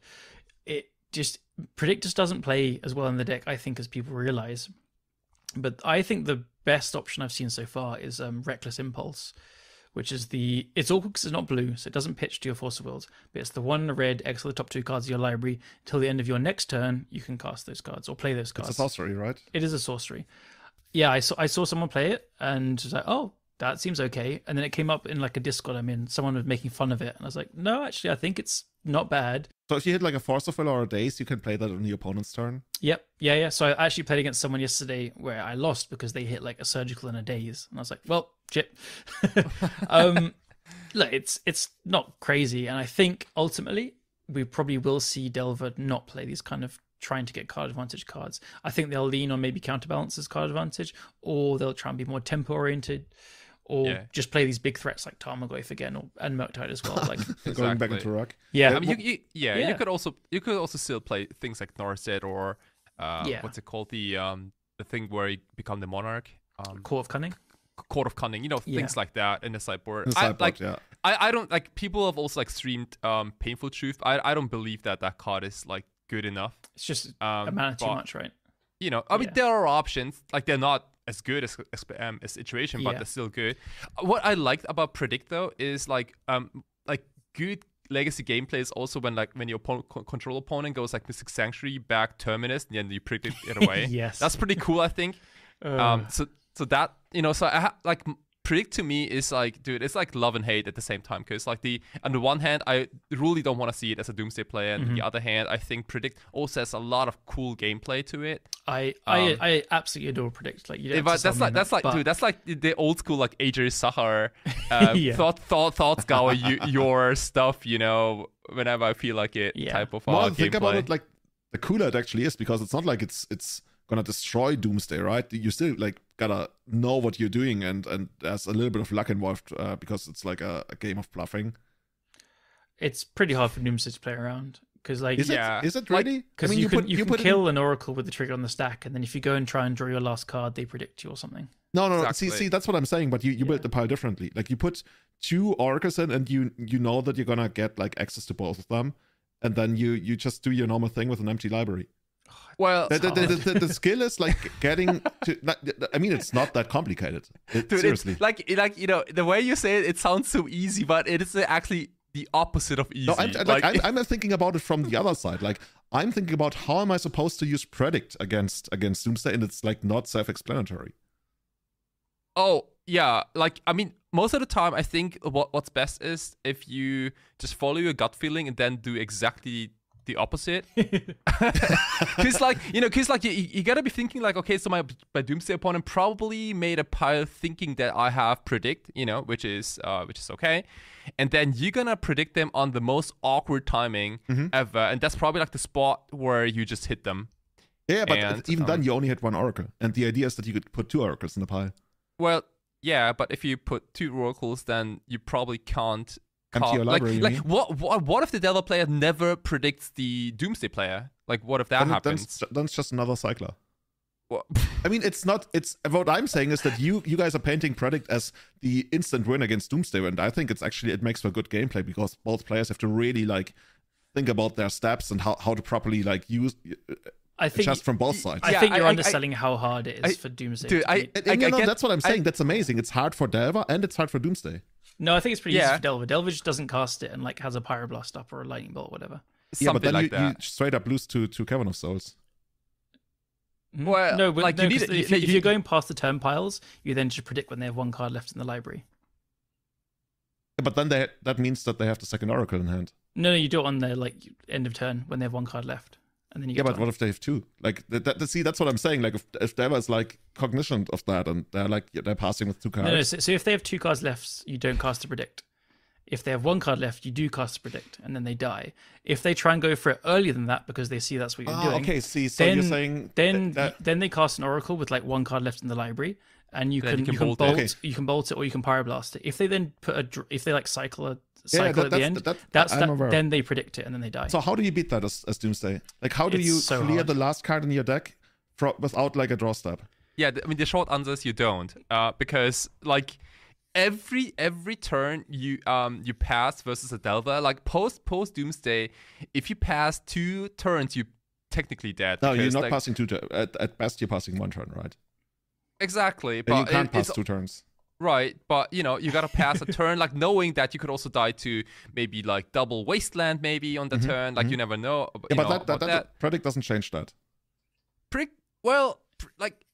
Predict is just another threat they have on top of all their other See, that's bullshit. what I'm saying. That's what I'm saying. I'm trying to make like I thought like you guys were really overselling Predict as instant GG, which I think it's not the case. I think in addition to what they have, it's like, you can beat Delver, you can beat a Bolt and a Pyroblast with the Cavern piles, but those involve lots of cyclers, and Predict takes away that agency to an extent. So it's basically like another Stifle, kinda, which is like super hard to beat.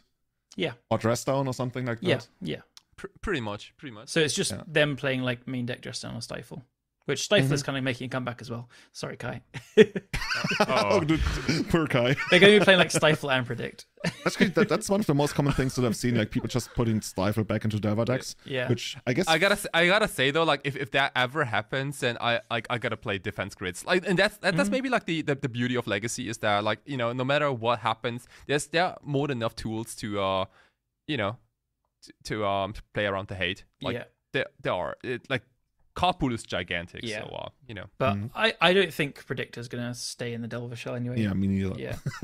Something I've seen people try out is Charter Course. For those who don't know, it's sorcery. Is it sorcery? Yep. Yeah, it's colorless and blue. You draw 2 cards, and then unless you have attacked this turn, you discard a card. Yeah, so I've seen people play it in the shell with 12 1-drops. So 4 Nimble Mongoose, 4 Delver, 4 DRC. And it's kind of cool there. But yeah. Well, what I don't like about it, I mean, of course, nothing is going to be as good as Expressive Iteration, but it's certainly, like, it's not a card that you look forward to, like, Mystic Sanctuary back on your deck, right? And if it's like a top deck war and you draw that, it's like, oh, yeah, I guess, draw 2. It's draw like 2, discard 1 is not as good as Ponder, take 2 of them. As I said, I think Reckless Impulse is the best version, but I think ultimately none of these cards probably really make it. But quickly touching on blue cards and Delvery things, I want to just have a bit of a reevaluation on Minor Misstep, because I chatted a ton of shit about it when we were first talking about it, and I was completely wrong. This card is really good. It just, I kind of went down the rabbit hole of thinking, can never trade up on mana, but what I didn't appreciate is how it hits cards that otherwise don't really get hit by hard counters, apart from Force of Will, which is then card disadvantage. Namely, like Source of Plowshares, Lightning Bolt, Pyroblast. Like these cards, and Carpet of Flowers, threats in the late game. I just never really understood or appreciated it just countering a Source of Plowshares on a Murktide, to put it really simply, or a Pyroblast on a Murktide. Yeah. And this is really good. It's really powerful to just... I've had so many games now playing Painter where I'm like trying to Pyroblast a Murktide. I'm thinking, right, they've got 1 mana up. They can't Pyroblast my Pyroblast, whatever. Or maybe they have a Hydroblast, but like Minor Misstep just hits all this removal for this Murktide. So yeah, I've completely turned a 180 on Minor Misstep, and I don't think it's like too good. It's a reactive card, and my understanding is reactive cards in the format can only ever be so good. It's the proactive cards that are the best ones. But I think this card is just absolutely in Legacy now, and I think we'll probably see 2 as pretty stock in Delver soon. Could be 3, and I think Control will play 3 as fairly stock as well. It's very, very good. Oh yeah, same impressions. I think Minor Misstep and a Murktide region especially go super well together. Yeah. It kind of reminds me of like old modern Death Shadow days when you go like Death Shadow or Gurmag Angler plus Stubborn Denial. Yeah. Or like Dispel, something like that. Which spell? It's basically a Dispel, a counter target instant. Oh, sorry. Sorry. Dude. God, sorry, but like 1 blue counter target Source of Plowshares is insane. Yeah. Because a lot of games in Legacy, like they come to a point where, okay, well, they got the Murktide, and it's like, do you have to plow or not? If you don't have to plow, you're probably dead. And like it's kind of like the and then they do, and they're still dead. Well, yeah, like and also like misstepping a misstep is also like not terrible. I kind of dig those gameplays a lot. Also, that Minor Misstep hits Brainstorm really hard is also something I really enjoy, because Brainstorms, a lot of people, like, I'm gonna say this now, people should counter more Brainstorms. That card is insane. Why am I even saying this in 2023? Subscribe to Everyday Eternal, where you hear this hard hitting. Dude, that's this crazy new instant from Ice Age. Yeah. I mean, the art of when to counter Brainstorm or not, or even like when to counter sometimes Ponder or not, I think that's one of the beautiful things that are also really hard to teach, right? Where Exactly. I sometimes do it, and people later come up to me like, why did you counter the Brainstorm? Like, dude, this is like, there's like 7 different things that go into that right now. Like, it depends on what I could draw, what the opponent could draw, and everything, like how the tempo of the game works out, how quickly I think I'm going to finish. There's so many things going into it, and it's a work of beauty. And I love when you do it, because you got like a kind of read on what the opponent has in hand, and it's really shit. And then you counter the Brainstorm, when they feel like, oh, finally I get to convert, and you're like, no, not this time. Dude, so many brainstorms are like clenching your butt. Like, God, this needs to resolve so badly. Yeah, dude. Yeah. And there was Pyroblast before, but Pyroblast has such a big task of like, you know, between destroying Murktide regions, countering show and tells, iterations. I mean, that card is gone now, but like Pyroblast has such a huge target, like on like things it has to hit. Like like sometimes you can Pyroblast a brainstorm, but it rarely happens. But Minor Misstep though, it's a little inferior, I think, in general to Pyroblast. but I think like if you Minor Misstep a brainstorm, it feels really good. Where like if you Pyroblast a brainstorm, it's kind of like a so-so trade. Yeah, I mean that goes back to the idea of like strategy and like which roles your cards are supposed to play in a certain matchup. And as you mentioned, right, Pyroblast hitting Murktide, that's one of the most common roles that Pyroblast is supposed to play. Sometimes it was supposed to hit, let's say, if your opponent gets like a really aggressive Delver draw or Expressive Iteration if it becomes grindy. But even like in Delver, right, we didn't often Pyroblast Expressive Iterations and were rather trying to hit the creatures and stuff. And yeah, Minor Misstep kind of slots into that role, right, where it doesn't hit the high end, the actual payoff, but it hits like the early assault, like if you hit the DRC or the Delver, or you hit the utility that they play or the remover spells. So it plays a different role. And one of the keys to, I mean, I sound a little bit full of myself when I say that, right? But one of the keys to doing well in Legacy is using your spells for the roles that you assigned them to when you like created your strategy for the matchup.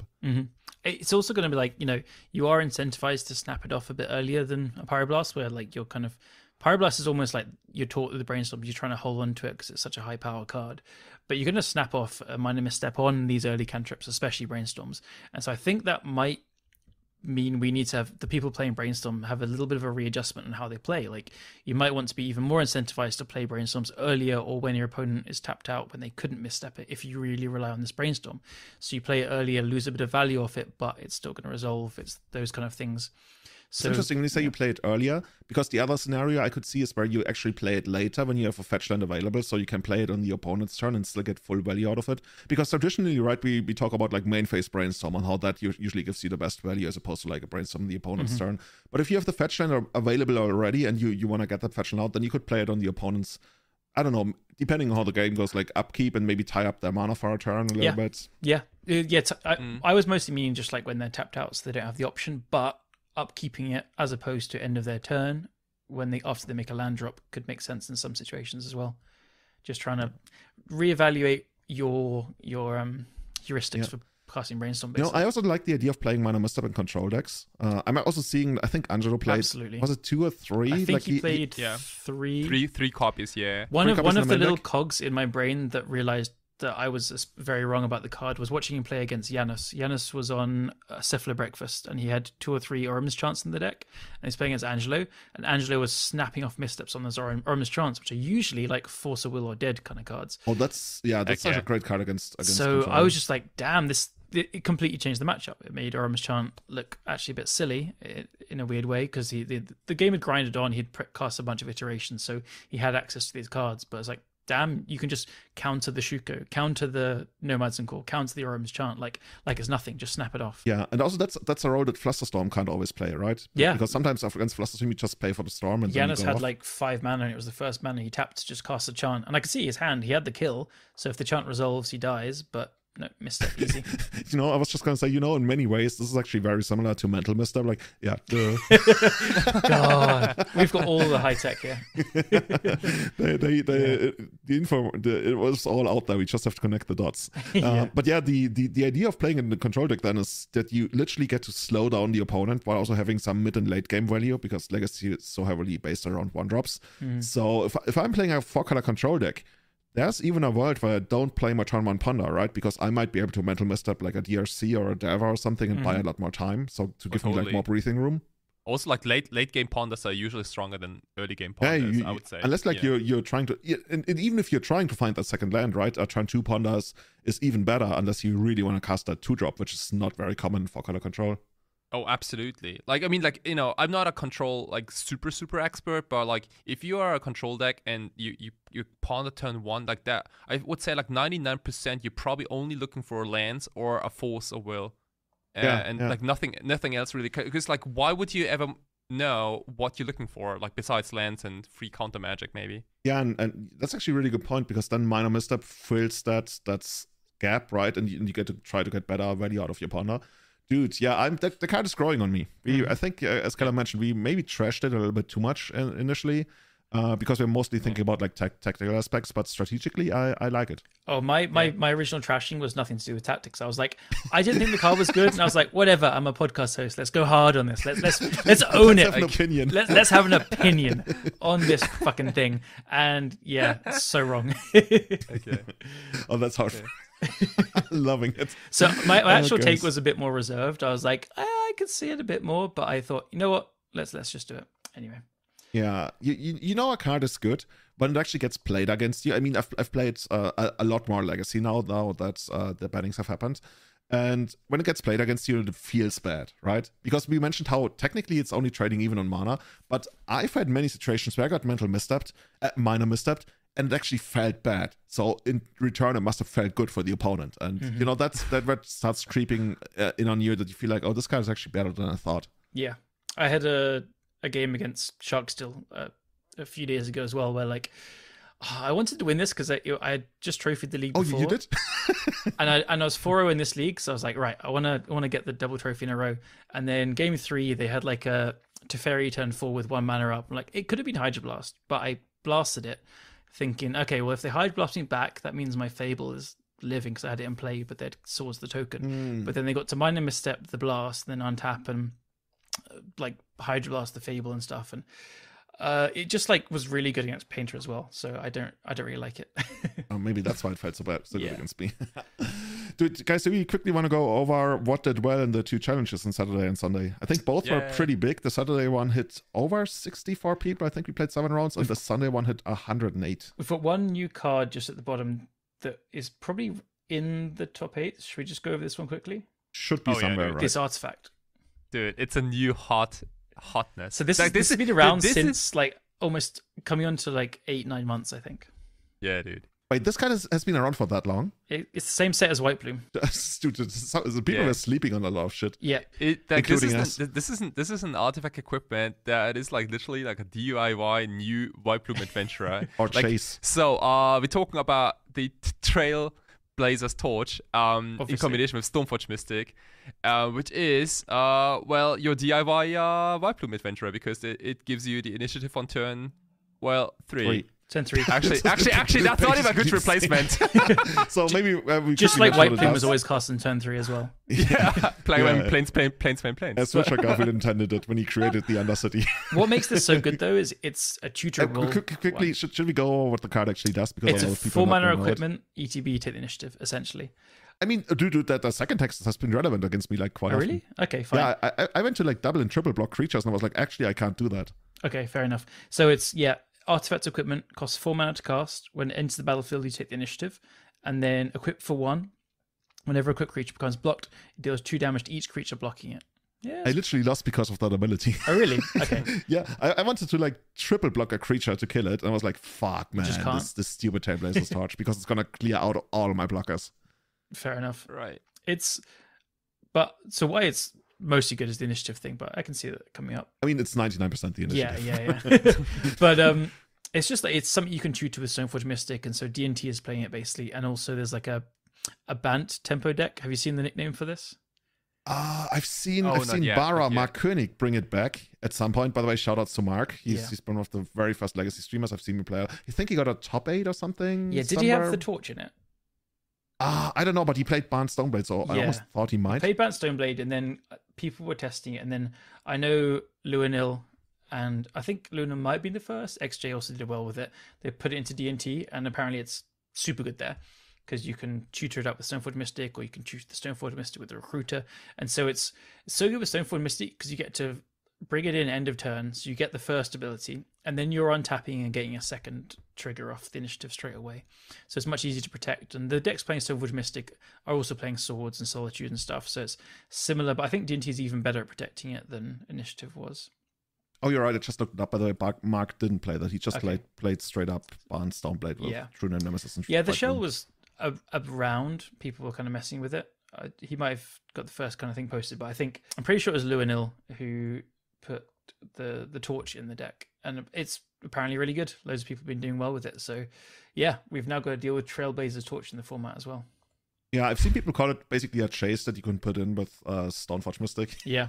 It certainly feels a bit like it. And it's like you mentioned, right? Yeah. It's so annoying when they put it in at your end of turn step, and then immediately they go into the second dungeon. You feel like, dude, I didn't even feel like I have a chance to react to this. So that the Bant tempo is called Bampo, just so you know. Oh no, please no. Bampo. I've seen somebody post on Twitter about that, and then somebody has said, no Italian deck names allowed. Yeah, Bampo. Yeah. Bampo? Is it really Bampo? Yep. I'm pretty sure it's not going to stick. It's going to stick. It's going to stick. Get used to it. I'm not going to oppose it, but I don't think it's going to stick. Bampo. Well, what is it even supposed to be? It means Bampo. Do you not get it? Okay. Not really. No, it doesn't mean anything. It's just Bampo. Okay, legacy deck names. You know, you're getting too old when legacy deck names stop making sense. It's probably a cereal. Just imagine that. Italian cereal. Yeah, it's an Italian cereal. There we go. Okay. So cool. Challenges. Is the card actually gonna stick around? Because I saw it like memed all over the place on Twitter. I think so. Really? Yeah, I think it's real. Yeah. So what do you do again? You can't even dress down it. Stifle, I guess. Or just attack them. Or play Doomsday. Ooh, next level. I don't know. Just kill them. Like, yeah. Just kill them. You know what I think about Stoneforge decks? Okay. I mean, I haven't really seen it in Cephalid Breakfast just yet, but like the more I think about it, like Cephalid Breakfast is also pretty good at keeping initiative and also like stealing the initiative. Like, dude, I mean, the number one reason why Cephalid Breakfast has been so popular is because it has a pretty positive initiative matchup, which automatically means that, you know, it's pretty good at stealing the initiative. But if you play a Stoneforge Mystic type of build and you put this as a one-off instead of that shitty Caldra Complete, that could be something, you know. I love that if you showed me this card 9 months ago when it was released, saying like, this is going to go in Cephalid Breakfast that can kill you turn 2.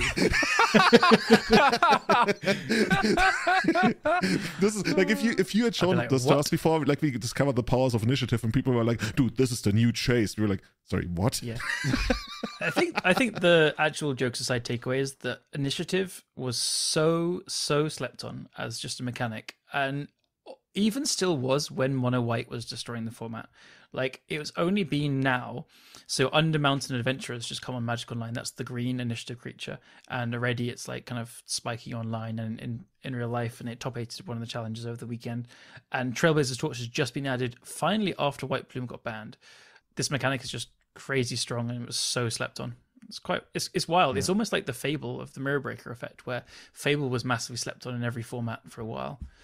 And now initiative is, everyone's waking up to like any card that says you take the initiative. It's probably pretty good. I wonder whether we're still going to see new ones of those, but I think people should try playing the blue one more. There's a 4-mana 1/5 or something. There's more of them. There's a sneaky Asurek. Oh, fuck my life. Yeah. The good news is now that White Plume is gone, they all cost 4 mana. There's one artifact that costs 3, but you then need to, like, it comes into play tapped. You need to then sack it. So also it's also like basically a transfer. Everything essentially costs 4 or more now. But okay, I mean that makes sense.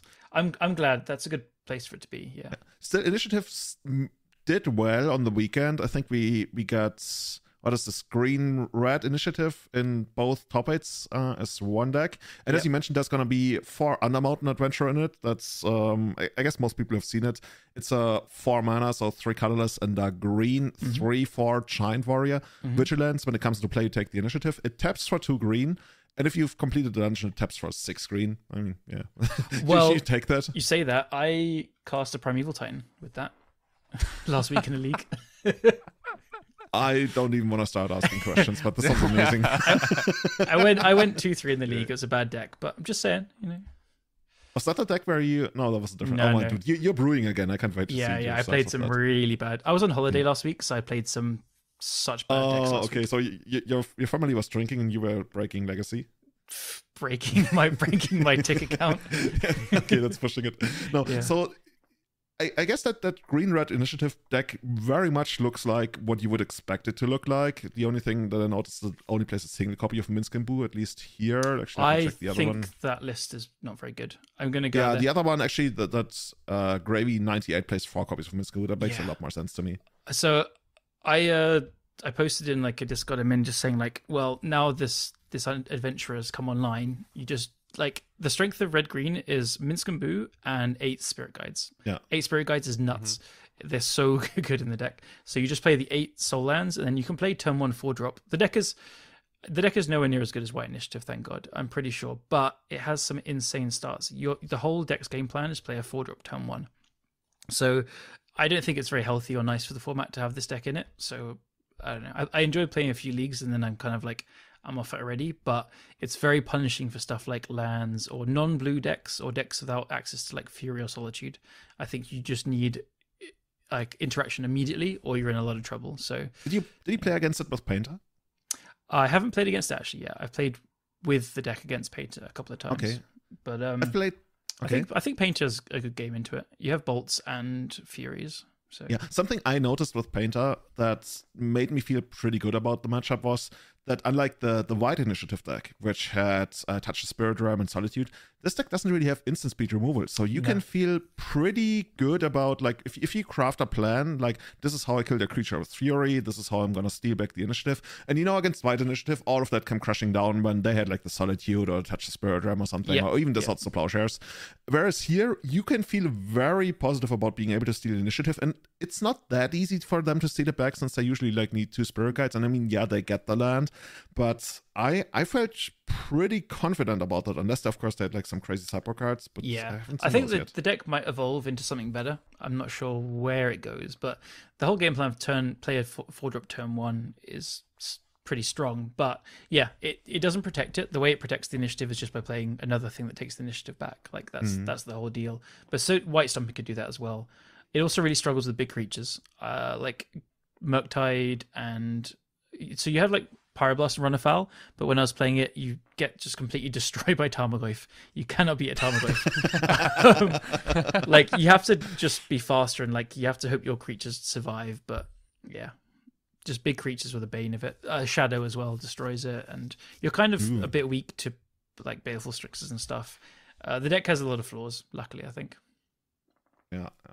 I don't see it taking any over Legacy anytime soon, honestly. No. Like, the decks that have done well on the weekend other than that is like 8cast had a really good showing, 8cast and 8cast Painter, which for quite a while has been one of the best decks in Legacy. And as is tradition, right after our ban, we see Blue-Red Sneak Show, like straightforward, just like sneak them out, take the top spot. Yep. What else? We see a Black-Red Reanimator, Legacy All-Star at this point. We see Dragon Stompy coming back. Like, there's been a lot of talk about that, right? That the Dragon Stompy has a spot in the major game again, because it felt like straight up worse than White Initiative, but now it's back. That was weird, wasn't it? Because I think it was actually quite decent against White Initiative, but people just played White Initiative instead because it was better against the rest of the format. So yeah, now we see it come back. Also, always a soft spot. We see Ferrarix going, I don't know if it was undefeated, but basically winning the Sunday Legacy Challenge with straight up just elves. Like, nothing fancy. Yeah. I guess he might have played Atraxa. Where is it? Yeah, okay, there's a copy of Atraxa. Is there a dinosaur? There's no dinosaur. Actually, help me out. What's the name of the dinosaur again? You're pretty hyped. What does it do again? We talked about this in Bologna, and I've even seen other people bring it up. It has like all the text. I think this card's really good. So okay, how much time do you have? I can tell you off by heart. I love it. It's 4 and triple green, so 7 mana total. It's an 8/8 dinosaur something maybe. It can't be countered. It has haste, ward 4, trample, and toxic 4. Oh, wait, toxic 4? So it'll kill someone if it hits you 3 times, and it's an 8 power trample thing. Ward 4 means like it costs 5 mana to swords it, or like 4 mana to bounce it with a Teferi or something. So or 4 mana to snuff out, I guess. Yeah, 4 mana snuff out. So, by the time it comes down, you're often like either natural ordering for it or hard casting it, but it's pretty hard to interact with. And what makes it better than Prochantis? I guess that you can hard cast it. It just attacks the Planeswalker the same turn as well. It's pretty good. And you can hardcast haste? it. Yeah, haste is pretty good. But also just being able to hardcast it. Like, so I played it in some natural order with Atraxa, kind of mid-range shells, and I kept like drawing it, thinking, oh, this is so bad. But then I just kept casting it. It was really good to just cast. So, I don't know. I also saw Luca Tosselli, one of the Italian players. He's Tosseluk online, I think. I saw him playing a bunch in Reanimator, which... if you just reanimate it turn 1, like Archons and Griselbrands can lose the game. This one's very hard to lose if you get it turn 1. But I wish it had lifelink. Yeah, it should have more text. I mean, now I'm making the case for a Truxer, which is the card that I'm pretty much opposed to. But actually, I'm not opposed to a Truxer. I'm just like, I guess that's something for the next cast. We're closing in on 2 hours now. I have a lot of thoughts about a Truxer. We can do an Atraxa cast at some point. The Atraxa cast. Okay. But yeah, I think Dinosaur's good. It's like it just slots into natural order or some decks like that. Mm-hmm. Yeah.